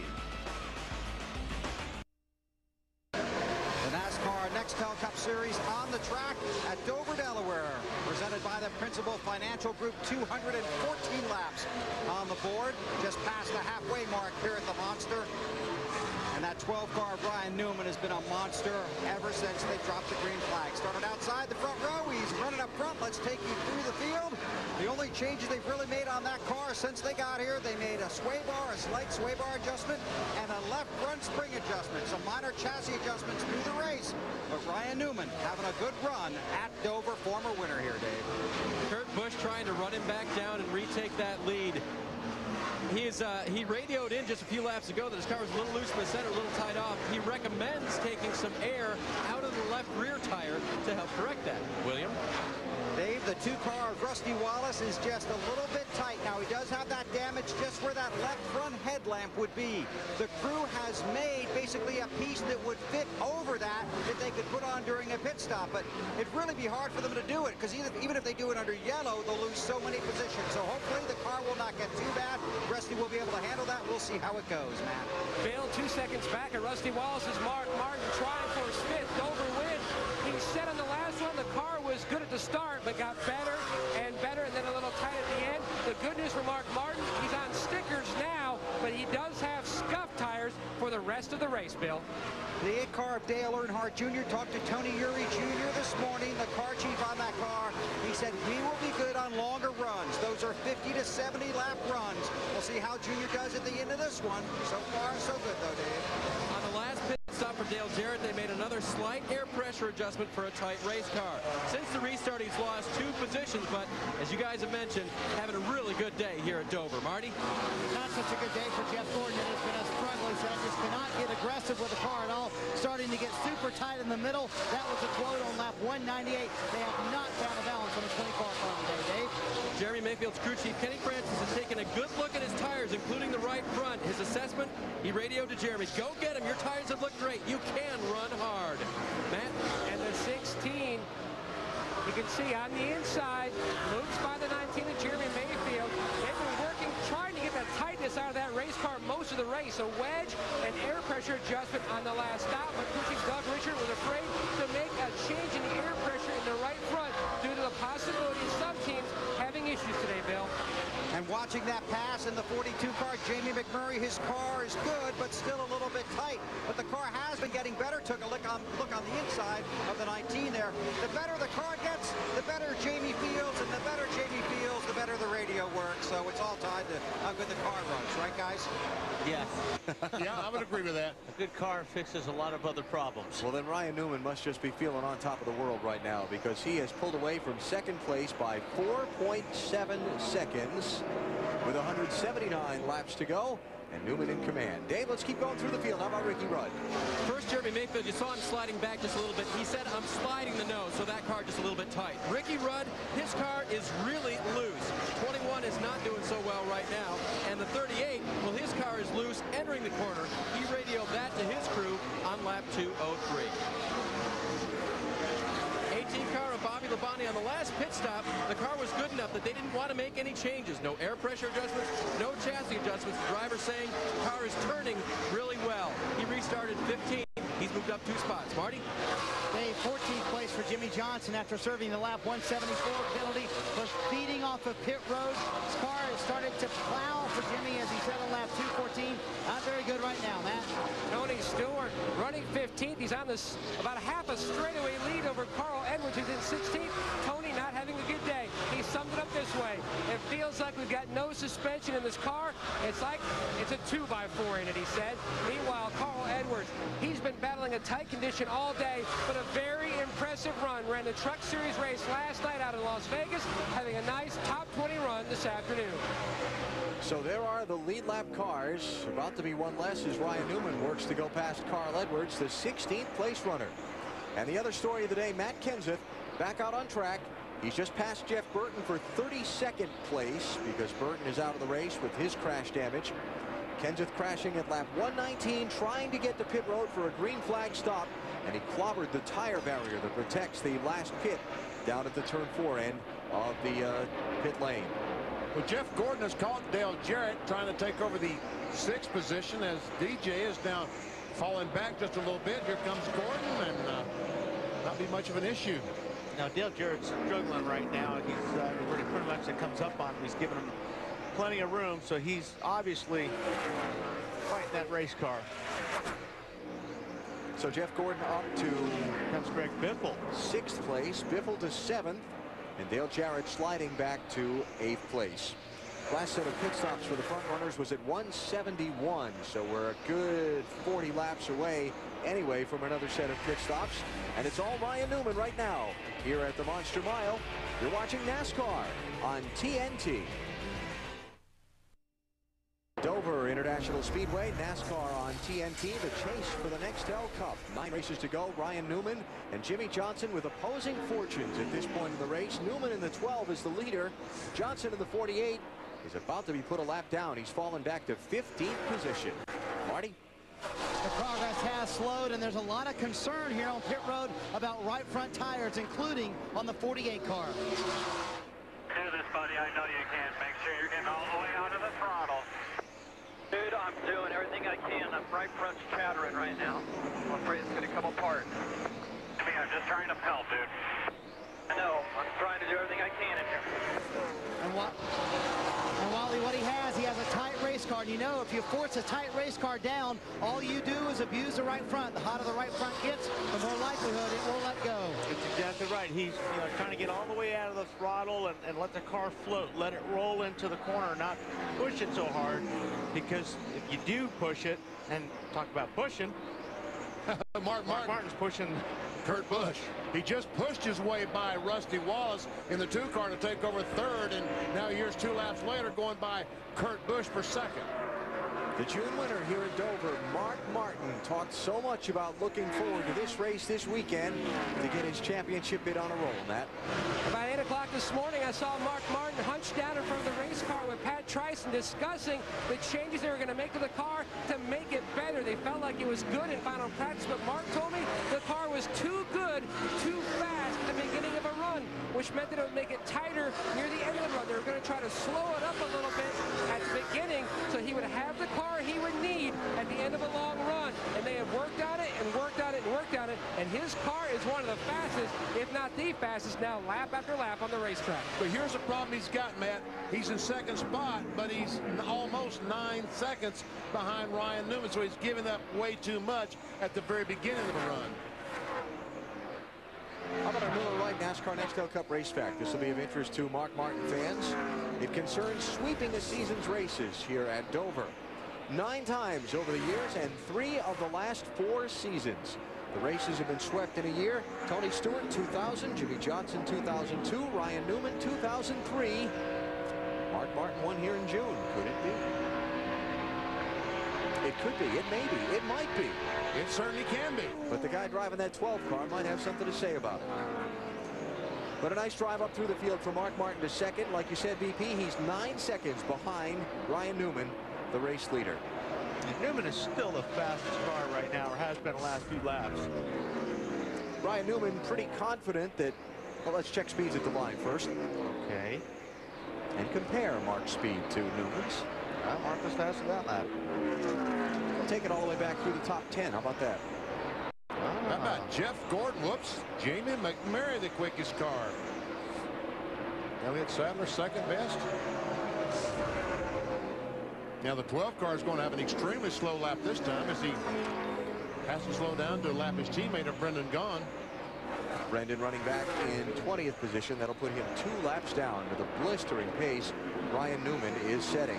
Last Sunday in New Hampshire, Newman leading the race. When the engine went sour on his car, he finished 33rd, fell 136 points down in the chase for the Nextel Cup, but he was very confident coming in here this weekend he could overcome that deficit and perhaps put his hands on the big trophy. Our team has a shot at running good at, if not winning, every one of these last 10 races, and we showed that at New Hampshire. We just had an engine failure, a part on an engine fail. So we just you know, go into the next 9 with our chin up and focus on what we have to do to win every one of those. Just do what you're doing today. Fantasy fast. After what he did last year in the last part of the season, nobody doubts Ryan Newman can get on a run here in these final 9 races. Earnhardt Jr. on the move and Kurt Busch sliding back. Earnhardt Jr. to 4th, Kurt Busch back to 5th. He was running 2nd, seems like just a few laps ago. Yeah, Busch looks like he's losing the handle on his car at this point in time of the run when he gets to this tire. What are they saying about the 97, Dave? Really, really tight, Wally, and Kurt's pretty frustrated. He just radioed into his crew kind of sarcastically that this is great, and he didn't mean it. Rusty Wallace sliding down onto pit road for a green flag stop. 2:45. I'm thinking this is about 20 laps earlier than we might have expected to see him. That's my guess. What do you think, Bill? Just a surprise, Rusty coming down pit road. They'll go around to the right side. They've been talking about how the car was just a little bit tight. They have that hole in the front left side of the grill, but that's not a problem. So they come around to the left now. They'll make a 4-tire change. They couldn't stare out from the windshield. So Rusty Wallace with an unscheduled stop. We'll check out exactly why and get back to you. Rusty felt something that didn't feel right and felt like he better go in and change all 4 tires. When you see a car turn up like Jeff Burton's 30 car was earlier and you feel something wrong, trust me, you're going to hit pit road and say, check it out, fellas. Yeah. Especially now when they see guys hitting the wall because of blown tires. Yeah. Believe me, that's in the back of their minds. That was only 75 laps from his last pit stop, so we'll see if that brings on a rash of pit stops or if everybody else holds on until the schedule. Bill? Yeah, they just told me he thought he had a tire going down. They're looking at it right now behind the pit box. So under the green flag at 248 miles of the MBNA America 400 at Dover, Ryan Newman the leader. Green flag stops coming up. Back live at Dover, you're seeing Jeremy Mayfield just leave the pit lane after a green flag stop. Little unusual circumstance getting him to pit road. Yeah, normally the crew says, Jeremy, pit next time, we're going to change 4 tires, whatever. He can't hear them, so they had NASCAR tell the flagman, black flag our driver. Dave? They did that. He came in, made a wedge adjustment for a tight race car. Also, they handed him a radio through the window. Jeremy will now try to hook that in so that he can have a new radio so that everyone can hear everyone. The only time the crew could hear him the last time was when he called to complain about the radio. Go figure. What? I'll tell you what, if you can change your radio in 12 seconds with gloves on and having a Hans on with your helmet on, I got to see how he does that. That's going to be tough. Kurt Busch continuing to slide as Jeff Gordon works in for 4th. Dave? Well, while they didn't try to change it, they handed it to him. It's up to him now to try to get it in there under green. Imagine that. Yeah, I know. That's what I'm saying. If he can do that, I want to see him do it because that's tough. Good luck. Yeah. Here's the radio. Good luck. Carl Edwards has just been on and off pit road. Michael Waltrip is on pit road. Expect we might see some of these other front runners now in these next few laps. Although it could be as much as 265 to 270 before we see them if they run the fuel window out to the full extent. I'm going to check on the Gillette Young Guns today. Young Gun drivers leading the championship after 24 of the 27 races that have been run so far in 2004. We're having a pretty decent day today, except for Matt Kenseth. First micro power shaving system from Gillette, the new M3 Power, the new power behind the Gillette Young Guns. I had a fogging problem one time in a road race. They handed me a squeegee in the pit stop. Matt, go ahead. Knocking on the door in the top 5. Greg Biffle makes his way to pit road for a scheduled stop. They're going to make an air pressure adjustment in the right front. Doug Richard felt confident that the problems that some teams had experienced was not due to lower air pressure. He's going to try to free that race car up. His teammate Mark Martin running in second. His team's up on the wall waiting for him to come down pit road. Not this time. Kevin Harvick leaves pit road. Ken Schrader's in, and here comes Jimmy Johnson to the attention of his crew in that first stall. Marty? Yeah, Jimmy Johnson needs some help here. He needs a caution because they are 1 lap down now. They're going to make 2 separate wedge adjustments. The car extremely tight for Johnson. Very concerned about the right front tire during that run, as we heard. The left side tire is going on now for the 48. Tony Stewart says the car is up on top of the racetrack when it burns off some of the fuel. They're going to try to get it back down to the racetrack, but it is still tight on the drive off the corner. An air pressure adjustment, 4 tires for Stewart. Bill. Ryan Newman makes the way to his pit stall. This car now just a tick tight. Remember, it vacillates between just a little loose and a little tight. Right now, a little tight, so they're going to now spin off pit road. He spun trying to get to pit lane, almost spun up into traffic, but kept the car down on the apron. Mark Martin was one of those coming at him. That was so close. He was backing up. I said, please, Bobby, hit the brakes. And at the last second he did, and all the cars were able to get by. Boy, if he had slid up into that speeding traffic in that bottom lane, that would have been devastating. So Ryan Newman has been on and off pit road. That gave the lead to Mark Martin. Now Mark is coming in for his stop off of turn 4. So 5 bonus points to Mark for leading a lap. Yes, that's good. Mark that down, championship watchers. A lot of these guys have gotten their bonus points doing what they're going to do today. Okay, Matt. Pat Tryson calls Mark to pit road, trying to capitalize on one of his better racetracks, score some points, keep himself tight in the championship chase. 4 scuff tires going on. No adjustment for Mark. He was very pleased with that race car, and he's down and away. Good stop for those guys. Dale Jarrett, Jamie McMurray also in. Dale Earnhardt Jr. led a lap by running a lap longer than Mark Martin. 5 bonus points to Jr. And Bill, here he comes. Almost looked like he didn't see his pit sign, but he did. He slings it in there nicely. Again, this car is a little bit too tight for Junior, so they'll try and make an air pressure adjustment to help him here in the final 150 laps, 140 laps of this race. Good run for him here so far, around to the left side. They'll send the 8-car Dale Jr. Long stop on that left side, long time. Had a lug nut fall off, it looked like. Party.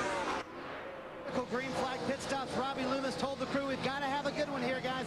Tight end, loose off for Jeff Gordon. Down 1 round on the track bar. Clearly, he was better at the end of that run, so they need a lot of green flag racing. Dave? Kurt Busch suggested about 20 laps ago an air pressure adjustment. He's wanted it ever since then. He also gets just a little bit adjustment. The car tight for Kurt. A 4-tire change, air pressure, and wedge adjustment. Trying to loosen the car up just a little bit. He leaves pit road. Jeff Gordon, by the way, did lead a lap before he pitted, so 5 bonus points to him. Elliott Sadler on his way off pit road after his green flag stop, Dave. 38 car of Elliott Sadler, loose into the corner, but better than it has been. What they want to do is make a drag bar adjustment. That'll be the wrench going in the window. And take on 4 tires of fuel as well, guys. What's that all about? What's this all about? The 88 car going by the 12. That would be getting back on the lead lap, is what that would be. Well, you understand that, but we haven't seen anybody pass the 12 all day, except Kurt Busch did pass him one time, didn't he? You remember last time, when was it here? Let me just look back over my notes here for a second. Just after a restart, Kurt Busch went by, led him for a few laps, and then as the laps went on, the set of tires, Newman held more of his speed than the other guys. Yeah. So maybe he's going to need a few laps to get the steam going before he reestablishes that dominant pace he had. Could be, but it was good for Dale Jarrett. It's got him back on the tail end of the lead lap for now. So we've got 12 cars on the lead lap at this point, and the cycle of pit stops are complete. And an anxious moment for Bobby Labonte and for Mark Martin, as Labonte tried to get to pit road for his green flag stop at lap 262. Same deal, gets on pit lane, jumps on the brakes, gets sideways, nails a cone, and he hits the gas as he's backing up towards the racetrack, which was the best thing he could do. We saw Matt Kenseth earlier, a green flag stop. Same deal. Watch this as he hits those tires full of water to protect the 48 pit crew, or whatever pit crew would be there. Matt Kenseth losing 53 laps to repairs in the garage area. He's now in 32nd place. Ryan Newman trying to overcome his New Hampshire problem by gaining maximum points at Dover. He's led the most laps so far today. Here you go, boys. Here you go. Get the set. 1985, this Dover International Speedway had just 22,000 seats. The popularity of the racing here, where it now has 140,000 in their most all sold for today's race. Ryan Newman putting on a pretty dominating performance this afternoon, leading second place Rusty Wallace by 9.5 seconds with 123 laps to go. Okay, Wally, it's time. Time to cue the duck. Hey, Weber. Never mind. You wouldn't be able to hit it. Our Aflac NASCAR Nextel Cup trivia question. Who won Dover NASCAR Nextel Cup races in 5 different makes of cars? You shouldn't have trouble figuring this out. He's not leading, by the way. He's not leading. Who's won a lot here at Dover? Well, Ricky Rudd, Rusty Wallace. Keep going. Mark's already done before. Keep going. Jeff Gordon. I got to help you out. It's good to be the king. Richard Petty and Bobby Allison both have 7 wins here at Dover. Richard did his in a Plymouth, a Dodge, a Pontiac, a Ford, and a Chevrolet.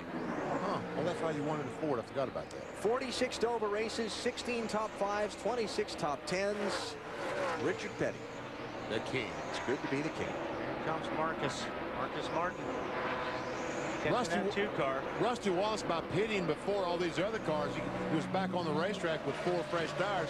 He was able to gain on Mark Martin and actually the 12 car. But now Mark has the advantage on tires, and we see he's caught the 2 car trying to take over that second spot. All right, so that's the race for second. How about Jimmy Johnson? He is back 1 lap down in 14th place. And let's get an update on what's going on with him. Is that Marty? That would be me, Alan. He's going to need to pass some people if he wants to get the lucky dog. Remember we told you, he said he felt like the right front was chattering. Ooh is right. That is the right front inner part of Jimmy Johnson's tire. That would not have lasted much longer had he had to stay out on the racetrack much longer. I can't believe he was driving on that thing. I mean, I can't believe it held up. Well, that'll get some people's attention down on pit road.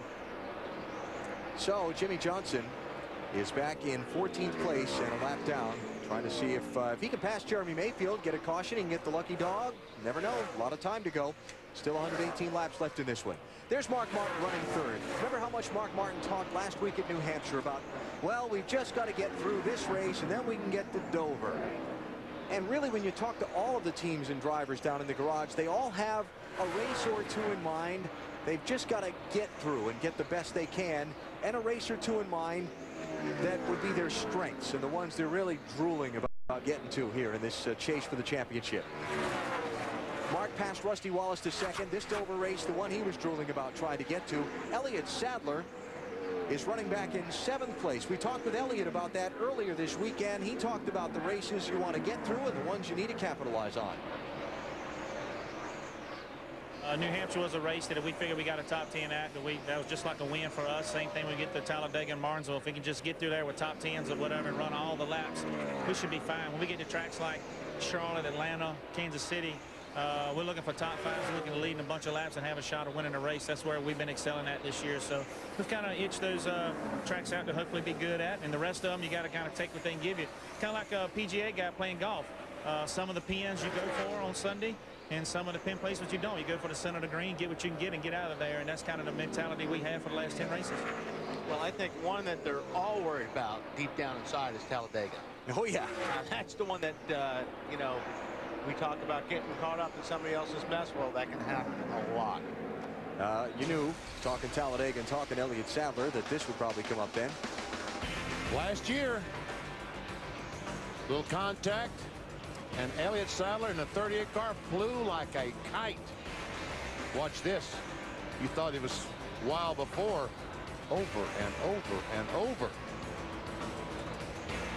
And Talladega, the real wild card race in the chase for the Nextel Cup. That is next Sunday, NBC with the coverage.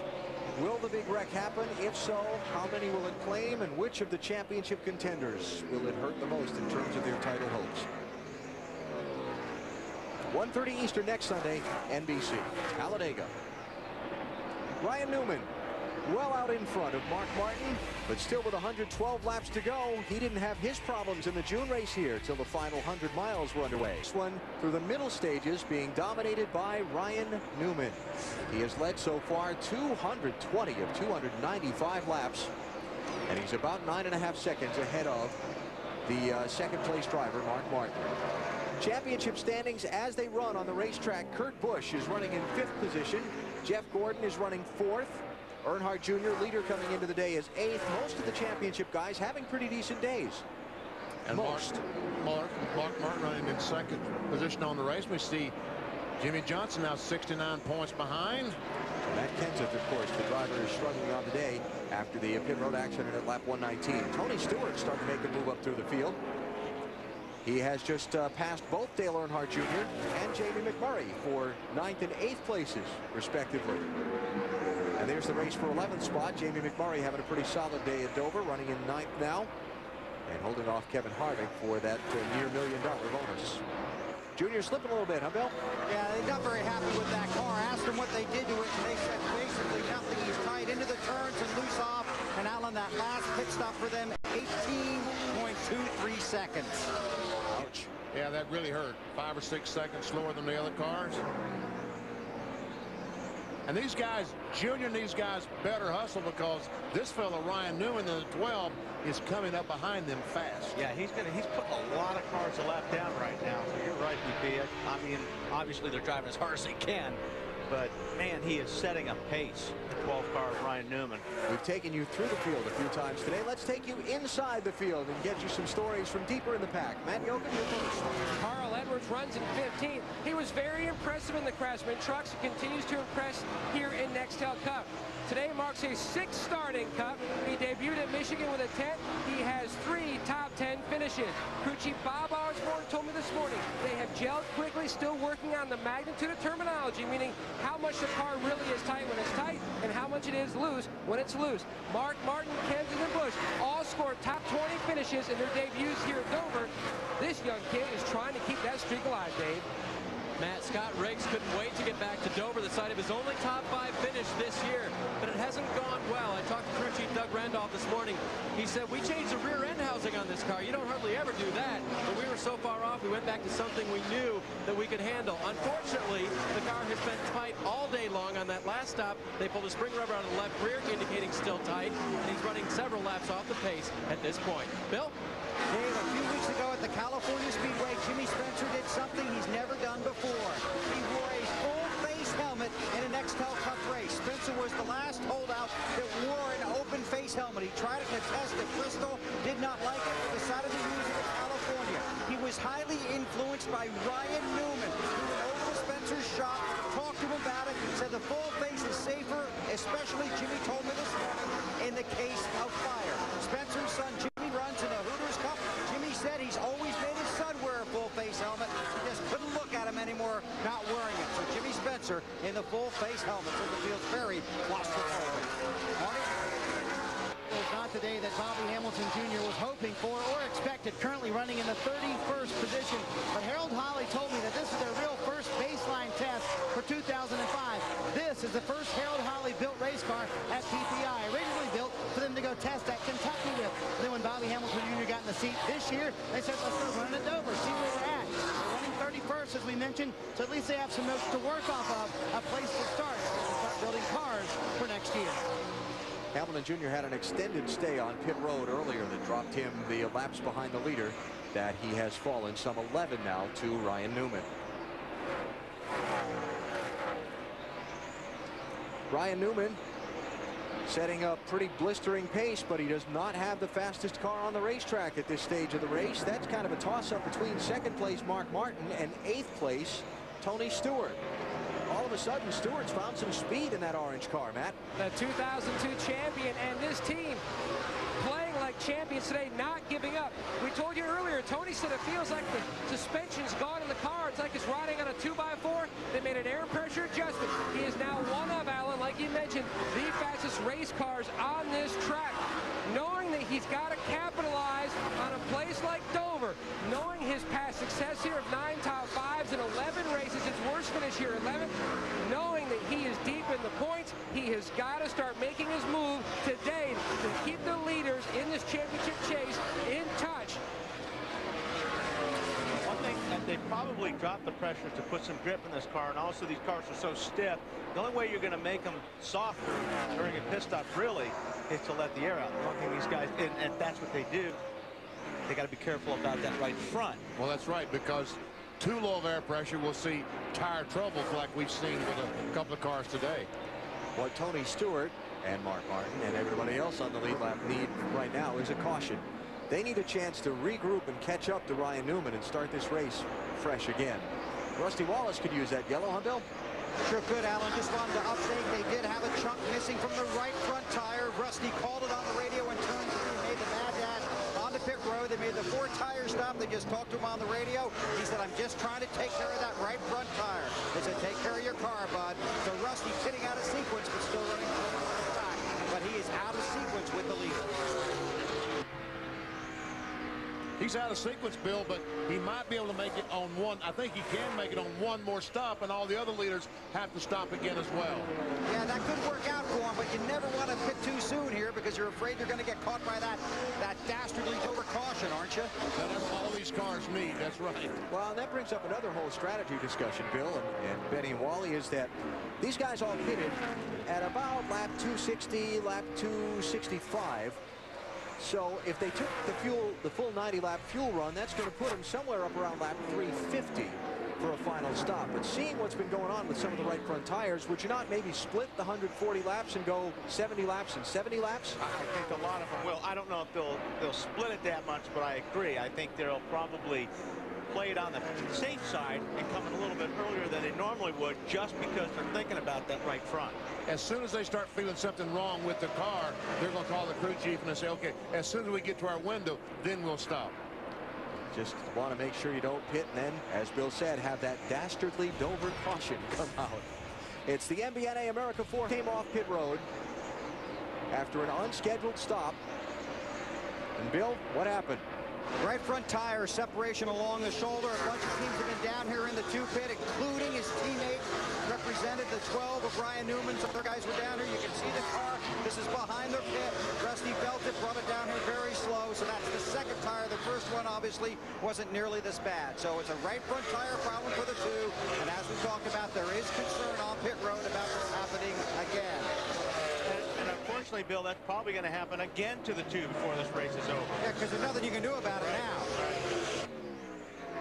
Tony Stewart moving up to 5th, passing Greg Biffle. Man, I'm telling you what, he put that thing in overdrive, didn't he? You know, we look at these right front tires and we talk about it over and over and over. A lot of that issue is camber, leaning that tire in or out at the top. We'll take the right front tire, and that's down the straightaway. When the corner, you want the tire contact to be all the way, so you lean the tire in at the top. That's negative camber. So when you go down in the corner and the car goes down and travels, the tire contact will go all the way across the tire. We're going to get to the corner eventually. There we go. It's a big track. It's a big track. But the problem is, if you have too much camber, it rides on that inside shoulder down the straightaway and never gets a chance to cool the whole tire. And when you drop the pressures, you're flexing the tire more. You're really leaning on the tire more when you have low pressure in them for at least, 10 laps. The concern up and down pit road about the right front situation includes the leader, Ryan Newman's team. This on his radio a few moments ago.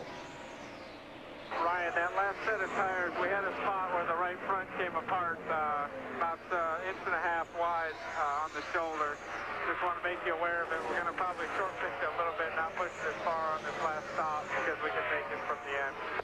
10-4, bud. If you feel anything, we're in our window now. Obviously, we don't want to get caught out on a caution, but if you feel anything, we're ready for you with 4 tires. 10-4, I'll take it easy on it for a while. That's exactly what we just talked about before we went to break. Is that these guys are all thinking about it, and you're not going to probably go as far as you could normally go if you didn't have tire problems, because you just got to be a little bit careful. So Ryan Newman with 75 laps to go, and he's inside that window now where he could stop and go to the finish. It's just a matter of when you want to. Here's our Napa field summary. Story on the day so far today.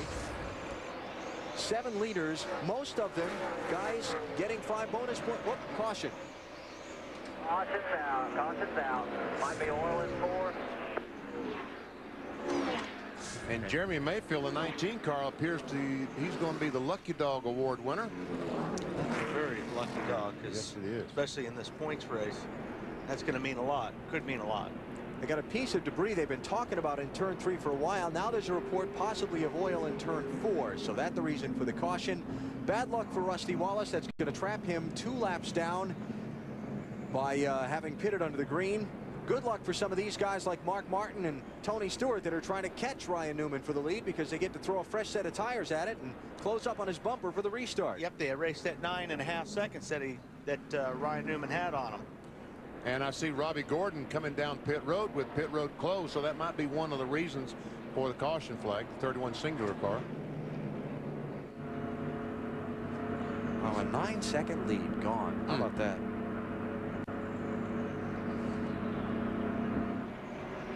Yes, Jeremy Mayfield is officially the lucky dog. Robbie went by his pit, and he is driving in the garage. So apparently they have decided to make a spring change on that car and figure out why its handling has been so well. Yeah, Robbie has today. been way off today, and he's been up in that high groove and struggling a lot today. So I think they're going to probably turn this into a test. So here we go with what will be a critical final set of pit stops. There are just 10 cars on the lead lap, so hopefully people won't be bouncing off each other on the pit road with just that few cars. Yeah, hopefully. But we'll see. Don't count it out. Ryan Newman separated from Mark Martin by a good number of lap cars, so he should have the clean in and off pit road and hold the lead unless something really goes wrong on his stop. See the gap there? Mark trying to catch up before that speed limit's swiped right there. And Jeff Gordon to follow them in. Marty?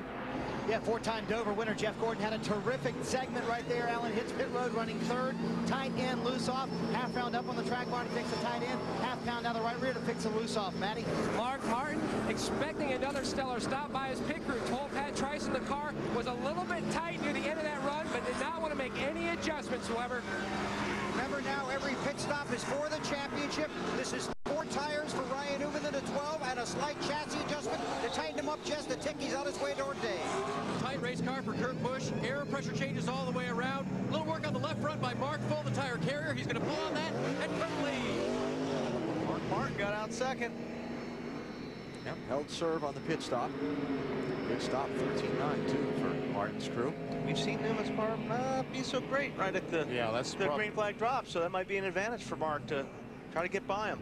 So Ryan Newman has dominated today, but Mark Martin won't back down. He is close in pursuit of a monster mile sweep.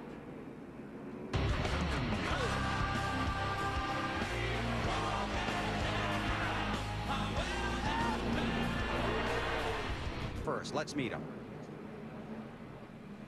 Matt Borland, crew chief, Hazlet, Michigan. Ray Ocean, front tire carrier, Salisbury, North Carolina.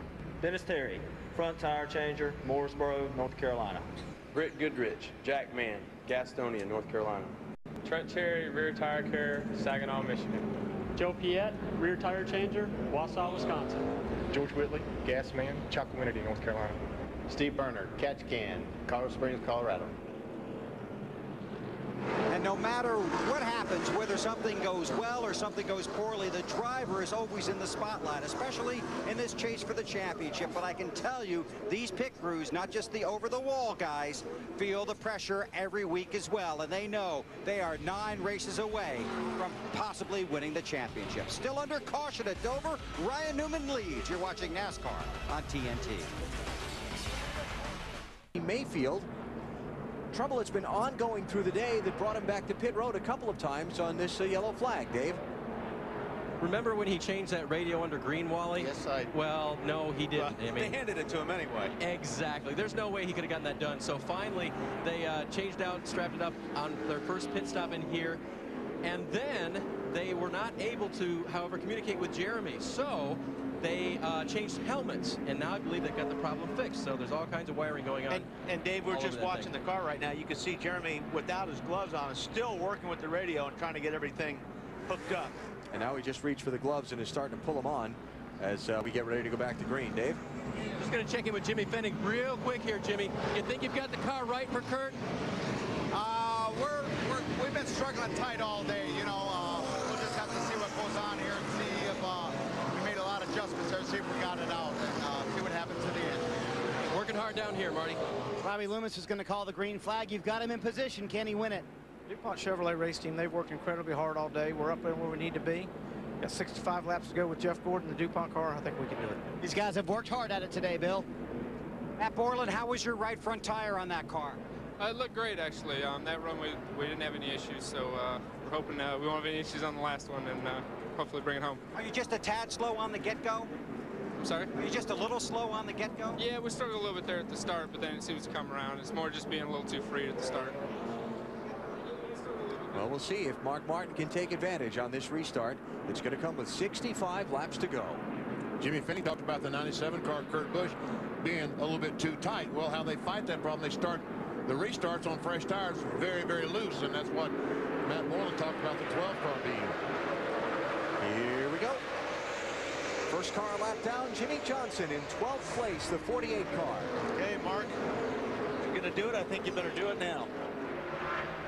It's definitely game on for the 6 right now. If he's going to get the 12, I think now, you're right, Wally, now is the time. Whoa, Tony Stewart, big slide into turn 3. Nice save. I'm sure that has his heart pounding. Stewart hanging on in 6th place. Great rally from an ill-handling car for much of the early part of this race. His team kept working at it and working at it. And got it finally in that last segment of race where he was one of the fastest cars on the track. 3D action formulating here.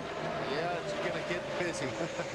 Movement underneath the 21 of Ricky Rudd, but he's got Brendan Gaughan down there on the bottom, so he may get blocked in. It depends where the 77 goes. What are they saying about the 20, Matt? Tony Stewart restarted 6th.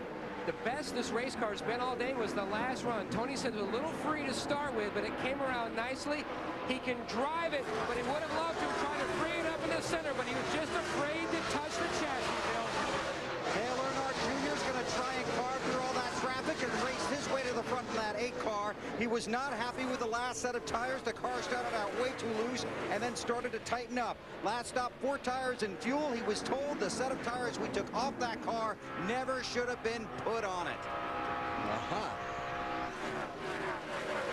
Look at this knock. Well, I'm telling you, this is a real mess. 7th place on back.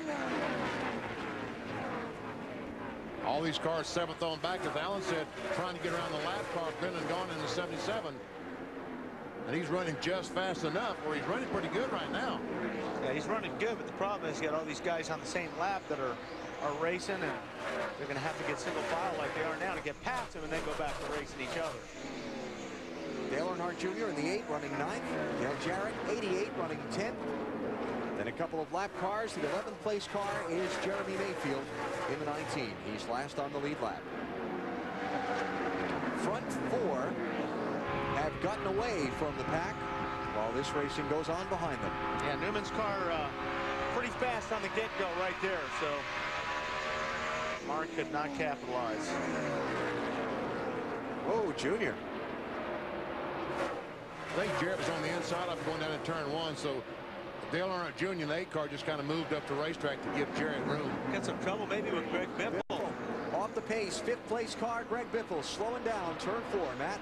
A great run by Biffle, has now turned bad. He's on pit road, came on the radio. I have a vibration. I believe it's a loose wheel. Oh, man.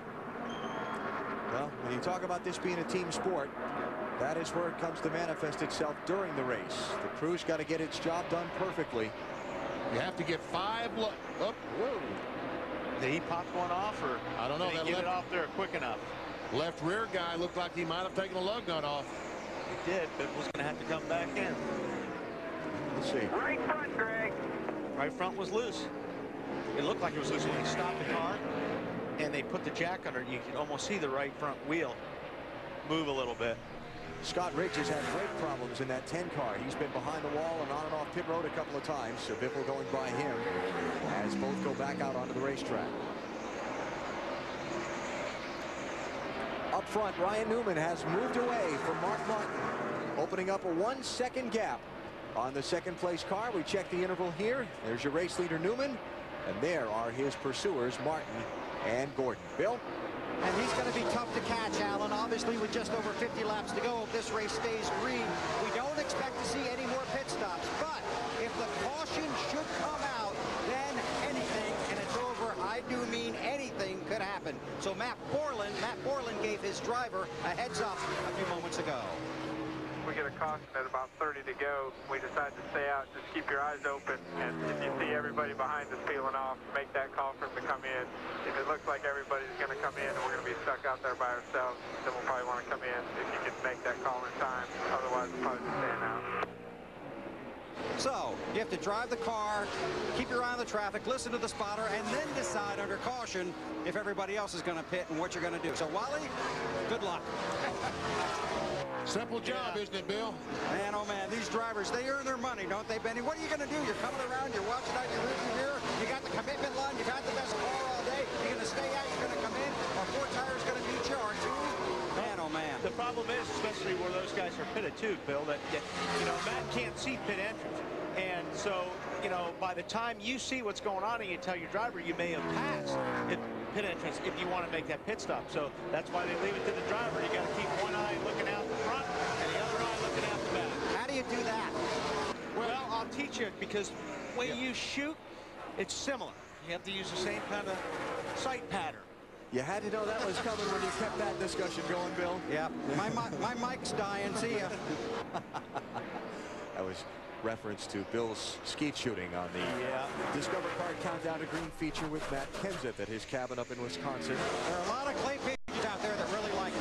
Yes, there are. And by the way, for those of you who remember the reference earlier to Ryan Newman losing his mirror when we were talking about him keeping an eye on the cars in the rearview mirror, the mirror he lost was the little mirror that mounts on the left side roll bar for watching traffic to your inside when you're getting ready to turn left into a corner, not the main mirror up inside the car where you look at those that are directly behind you. Right. That little mirror that he lost would be a good one to see if the cars are going to be coming down pit road, though. Probably better than the one in the center of the car. What, I don't think he needs any mirrors today. No.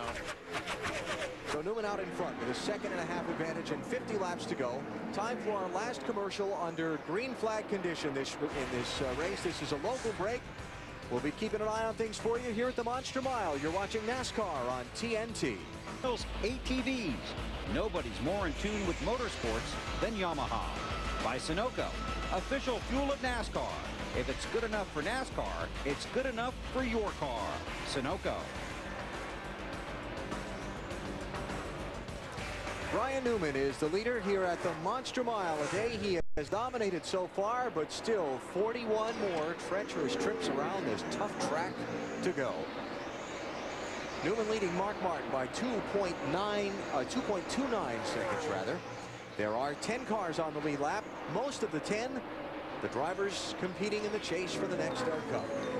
Matter of fact, of the 10 drivers in the championship, 9 of them are in the first 11 spots in this race. One other well back because he had some troubles earlier. Matt Kenseth, we're talking about, who had the pit road crash at lap 119.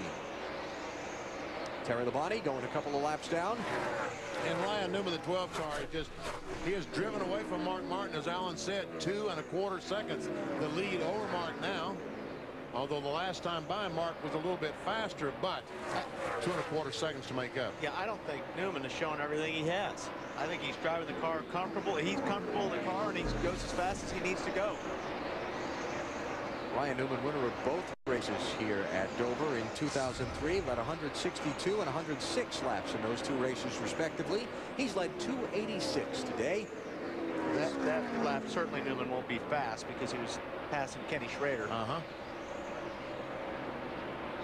And Dale Jarrett showing a little speed. Mayfield showing a little speed. And Jeremy Mayfield has been the fastest car the last couple of laps. And Elliott Sadler's been slipping back some in that 38 car. Yes, he has.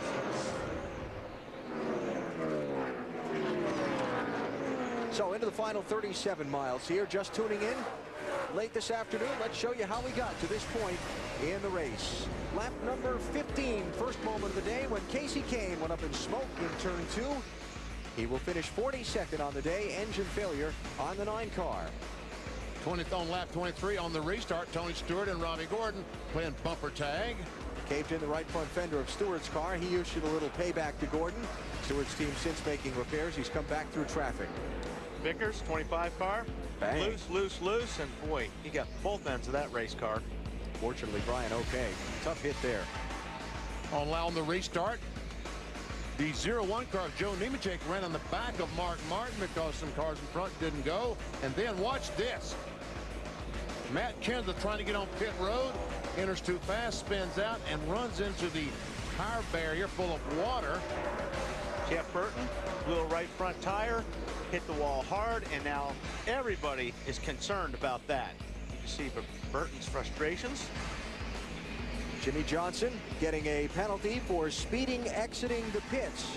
And so he lost a lot of track position there, dropped him at that time from 4th to 19th. Story today, Ryan Newman. A couple of guys who've gotten up to challenge him for the lead at various times. Kurt Busch led for a little while, but Newman back out in front of him. And then another close call trying to get to pit road. And this was almost a close call as Bobby starts backing up the racetrack, but fortunately stopped just before he got on the speedway. So Newman leading now 291 of the 367 laps. He has dominated today. A couple of other bullet point stories. Drivers in the chase for the Nextel Cup. Most of them have gotten 5 bonus points for leading the lap today. Besides Newman, Kenseth, Kurt Busch, Mark Martin, Jeff Gordon, and Dale Earnhardt Jr. have all led a lap during an exchange of green flag pit stops. And the other thing is you watch the ticker come by, and the drivers in the chase for the Nextel Cup are highlighted in the Nextel yellow. You'll see they're all bunched toward the front of the field. The cream has risen to the top, if you will, today here at Dover. The guys who've been strongest all season long have been strongest in this race. Let's get a final through the field for you. Bill, how about the race leader? Well, Al, let me tell you everything that's gone wrong with that car today. And now that we're done with that, I will tell you the crew told me this morning they had to have a good finish here at Dover after what happened at New Hampshire last week and going to Talladega next week, Matt. Bill, with 9 of the top 10, 11 positions held by guys in the chase. Mark Martin knows every position, every lap is important. They have had a very impressive run today. They've had a very impressive season at Dover. They won here in June. He's currently running second. A good points day, Marty. That Robbie Loomis Thomas told me this morning he was very worried about today because they didn't think they were that good. And early on, Jeff Gordon had a very ill-handling race car. But now, in the last quarter of the race, the car has been excellent. They started 21st. Currently, he is in third. Dave? Exact opposite for Kurt Busch. They had a better car earlier in the race. Kurt radioed his crew on lap 350. We've got this thing so messed up, I can't even drive it. If he maintains, though, he may stay right near the top of the chase for the Nextel Cup. The 88 of Dale Jarrett, what a great day they've had so far. Last time in, a wedge and air pressure adjustment for a tight race car.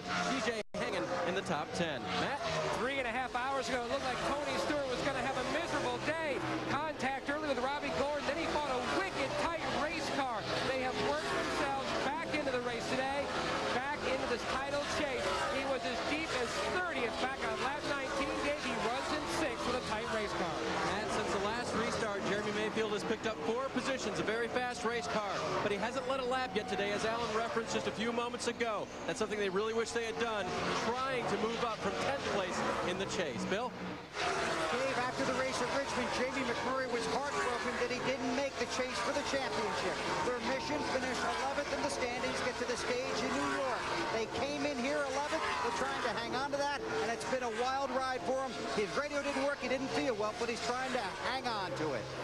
There's the 8 car, and there's a 38 off the pace. He's off the pace. Looks like he has an engine problem. Wally, didn't he poof or something up in the 3rd and 4th corner? Well, I saw him go really, really high up the racetrack, but not sure if he has an engine problem or he thinks he's got a tire issue. He has been very slow. Right rear they're talking about. He's been very slow for about the last 5 laps around the racetrack. Dave?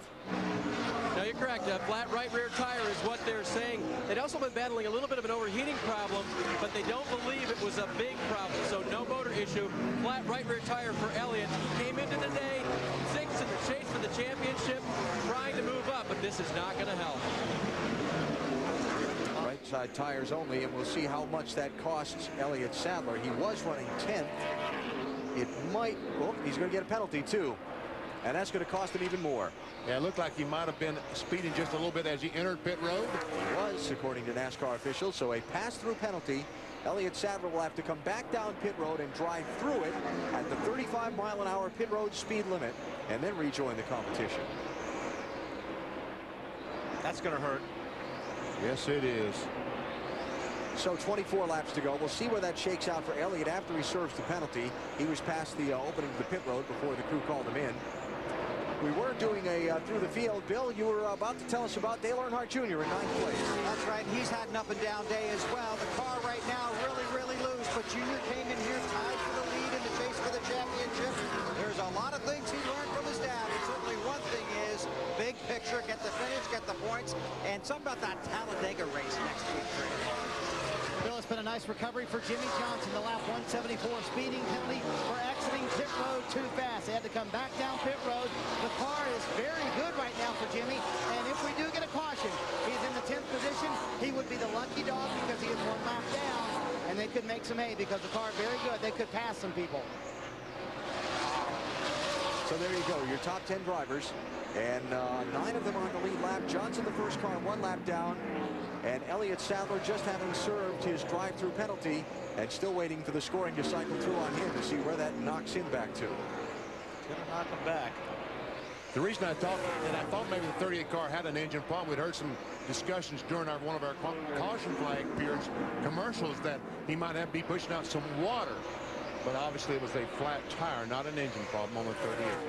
And by the way, Matt Kenseth has just taken his car to the garage. He cannot gain any more positions with the remaining laps in the race. He is 30 laps behind the next car in line, and there's only 20 to go. So he's parked for the day. Kenseth will finish 32nd.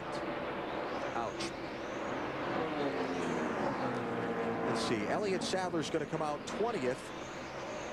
4 laps down.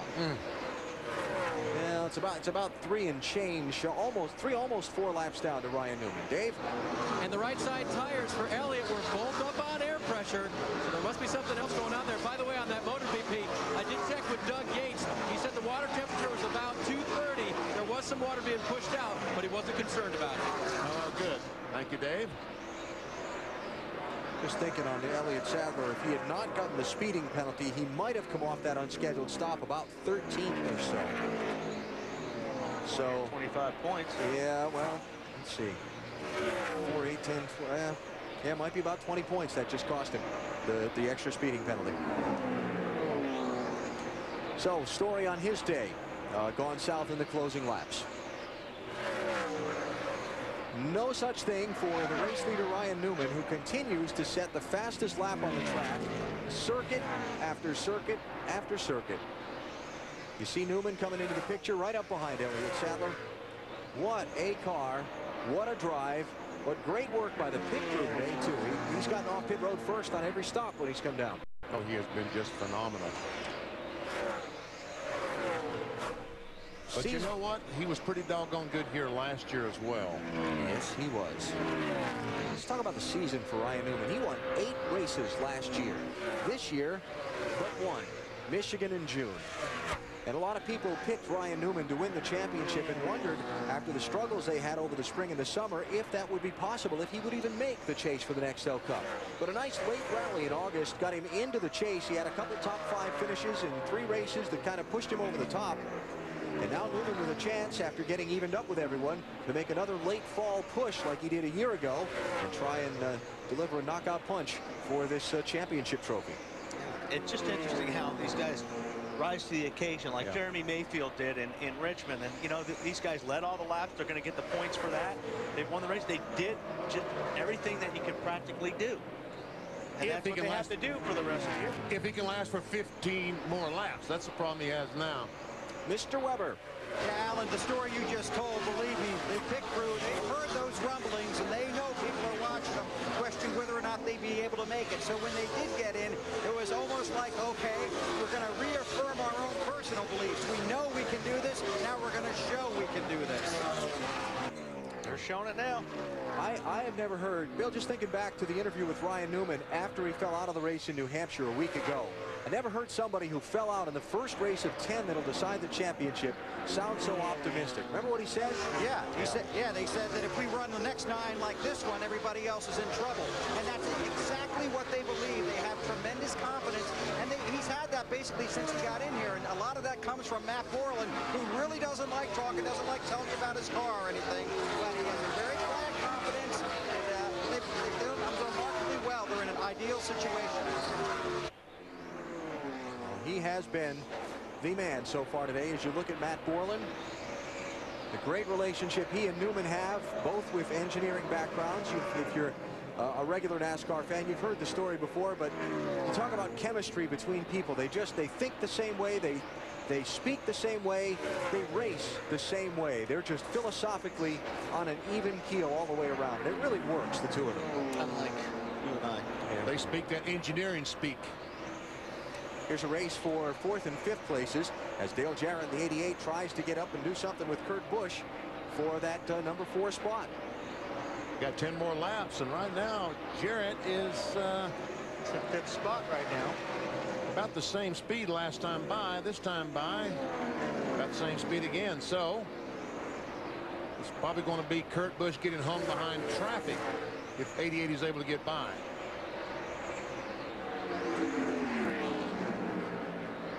Goes underneath Brendan Gaughan. Gaughan's going to give him plenty of room. Junior. Yeah. Well, you said that's a surprise, but I mean, Junior is in 9th. I mean, Ryan Newman has lapped just about everyone. So Junior falls a lap down, and you see the standings as they run as we get into these closing laps. Kurt Busch, Jeff Gordon, and then it really starts to get jumbled up from there. Sadler losing some ground with the run. Now that minus 100 points if they finish as they are now. Kenseth with the 32nd place finish.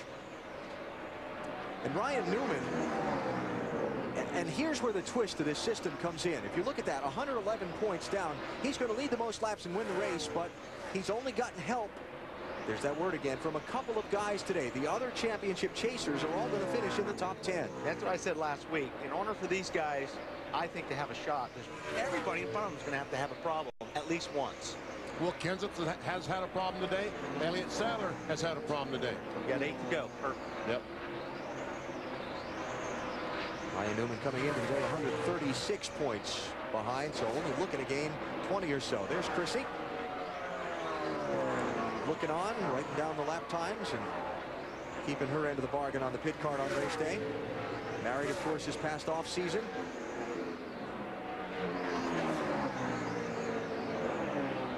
And watching her husband try and get the job done here at the Monster Mile.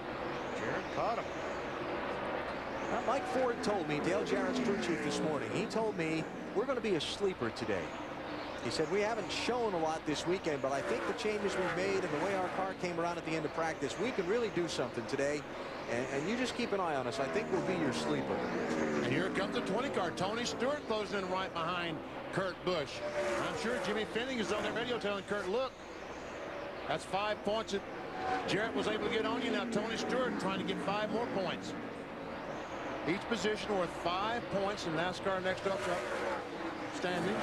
And you hate to lose it 5 laps from the end. You know what I mean? That, you don't want to get past with 5, 4, 3, 2, 1 to go. But considering Tony Stewart was as far back as 30th today. Whoa, man, that car's loose. As Matt reported earlier, he's going to be really happy to get himself a 6th place finish if that's what it ends up being, I would think. Busch has got his hands full. Check that out. Lowest 30th place.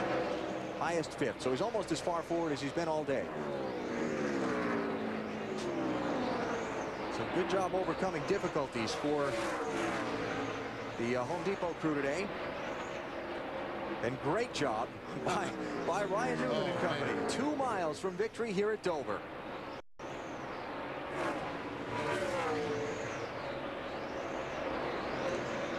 Ryan Newman, if he can make it a final lap and a quarter with no troubles, will lead the most laps today. Collect the 5 extra bonus points for that. It'll be 325 of 400 led at Dover if he makes it around this final time. Awfully impressive run today by Newman, the entire 12 crew. Man, 325 of 400. That's big, isn't it? That's pretty big. Started on the outside of the front row, took the lead at the drop of the green flag into the first corners, and has just about held it the entire afternoon. Dominating performance by Ryan Newman. He wins at Dover.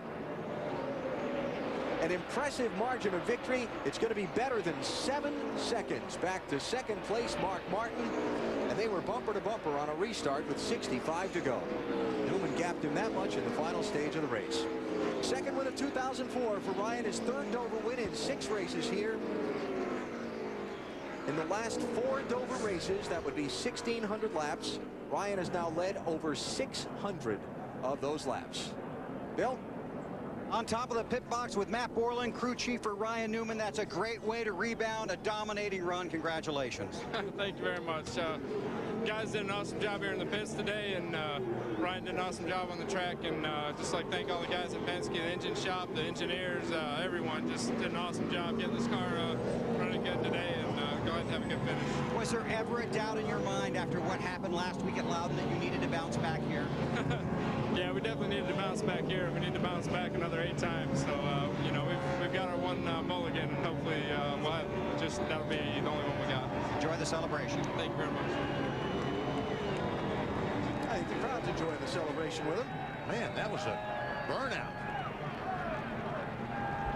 So Ryan Newman will head to victory lane here at Dover International Speedway, gaining a little bit of lost ground back on the new championship leader, Jeff Gordon. Yeah, I guess so.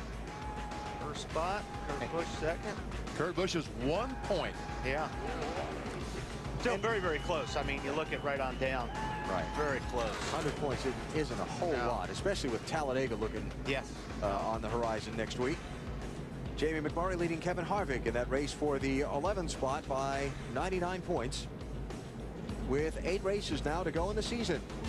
Let's hear from Mark Martin, a 2nd place run today. Climbs out of his race car first here in June, Mark 2nd today. A very impressive run by both you and this team. Well, man, what a great race team with this Viagra crew. Pat Tryson and Wally Brown and Todd and all these guys. Great pit stops.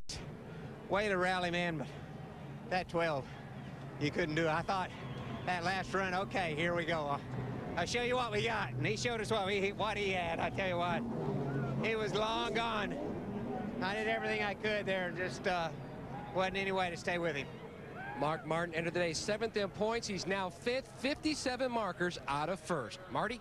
Well, we'll let Jeff Gordon climb out here, and what a hard-fought day for this 2014. They just did not have a very good handling race car early in the race, but at the end, the car seemed very good, Jeff. Yeah, it was pretty good. You know, we made big gains, that's for sure. Real proud of these guys for that effort, man. Great pit stops and just never gave up on it.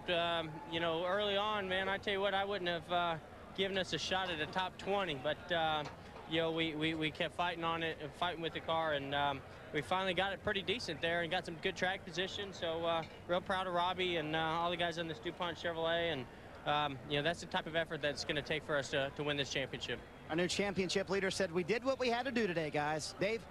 Tony Stewart climbing from the Home Depot Chevy right now. Tony, last week, big disappointment. A lot better this week. A big gain, finishing 6th.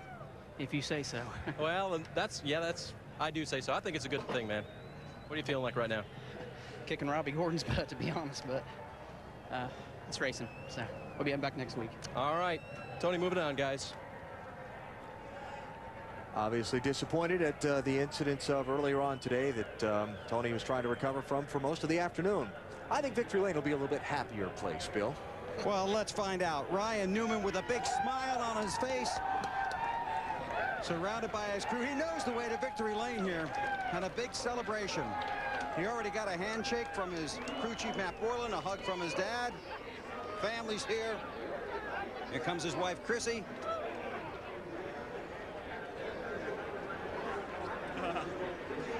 Well, I guess that car was pretty good, huh? It wasn't bad. I mean, no, I mean, awesome job by everybody. Got to thank the guys back at the engine company. They put a heck of a horse under the hood.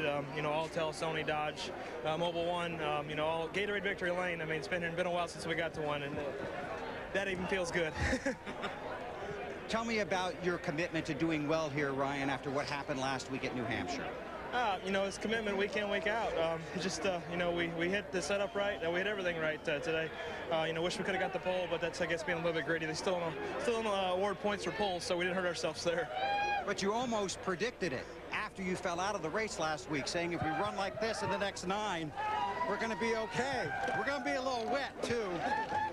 That's pretty cold, isn't it? That is a little chilly. You know, a lot of guys came here and tested. We'd use a lot of our tests just to get in the top 10, and you know, we've learned a lot about these tires. Goodyear's got a great tire here, and learned a lot about them throughout the season. And I think we're finally finished playing catch up and get to go play now. All right, see you at Talladega. Best of luck, congratulations. Thank you. Ryan Newman is the winner at Dover. Majority of the chasers all had great runs, including Kurt Busch. Solid fit today, Kurt. Not bad. The Sharpie Ford ran good, and just the motor was more stout than the car was. We just seemed to pull down the straightaways harder than what we could go through the corners. So great job for the Ford campaign with the motors, with Roush and Yates. Just trying to work on it. Today was a solid finish for us, and we've got 8 races now. Strong run, finishes 5th. Marty? Strong run for Dale Jarrett as well, finishes 4th, and you got around Kurt Busch there at the end, didn't you? Yeah, we had to work for that one. Mike did a great job of adjusting this UPS Ford, and say thanks to all the UPS employees that have stood by us through all of this. We've got some good race cars coming and some good races coming up, so we appreciate the support we get from them. That's 4 top 10 finishes in the last 6 races for DJ Allen. And just to kind of make sense of Tony Stewart's comments, if you did not see the earlier part of the race, this was in the early laps on a restart. Robbie Gordon kind of got a run to the outside of Tony Stewart, and they made that contact. Which is perfectly legal. I mean, you can do that on a restart. You can pass to the right. And so Tony came back and expressed his displeasure. Gets in the back of the 31 car and moves him up the racetrack and goes on. And I guess that was the last time they were around each other the rest of the day. Doing all that, I think, did a little bit of damage to Tony Stewart's right front fender.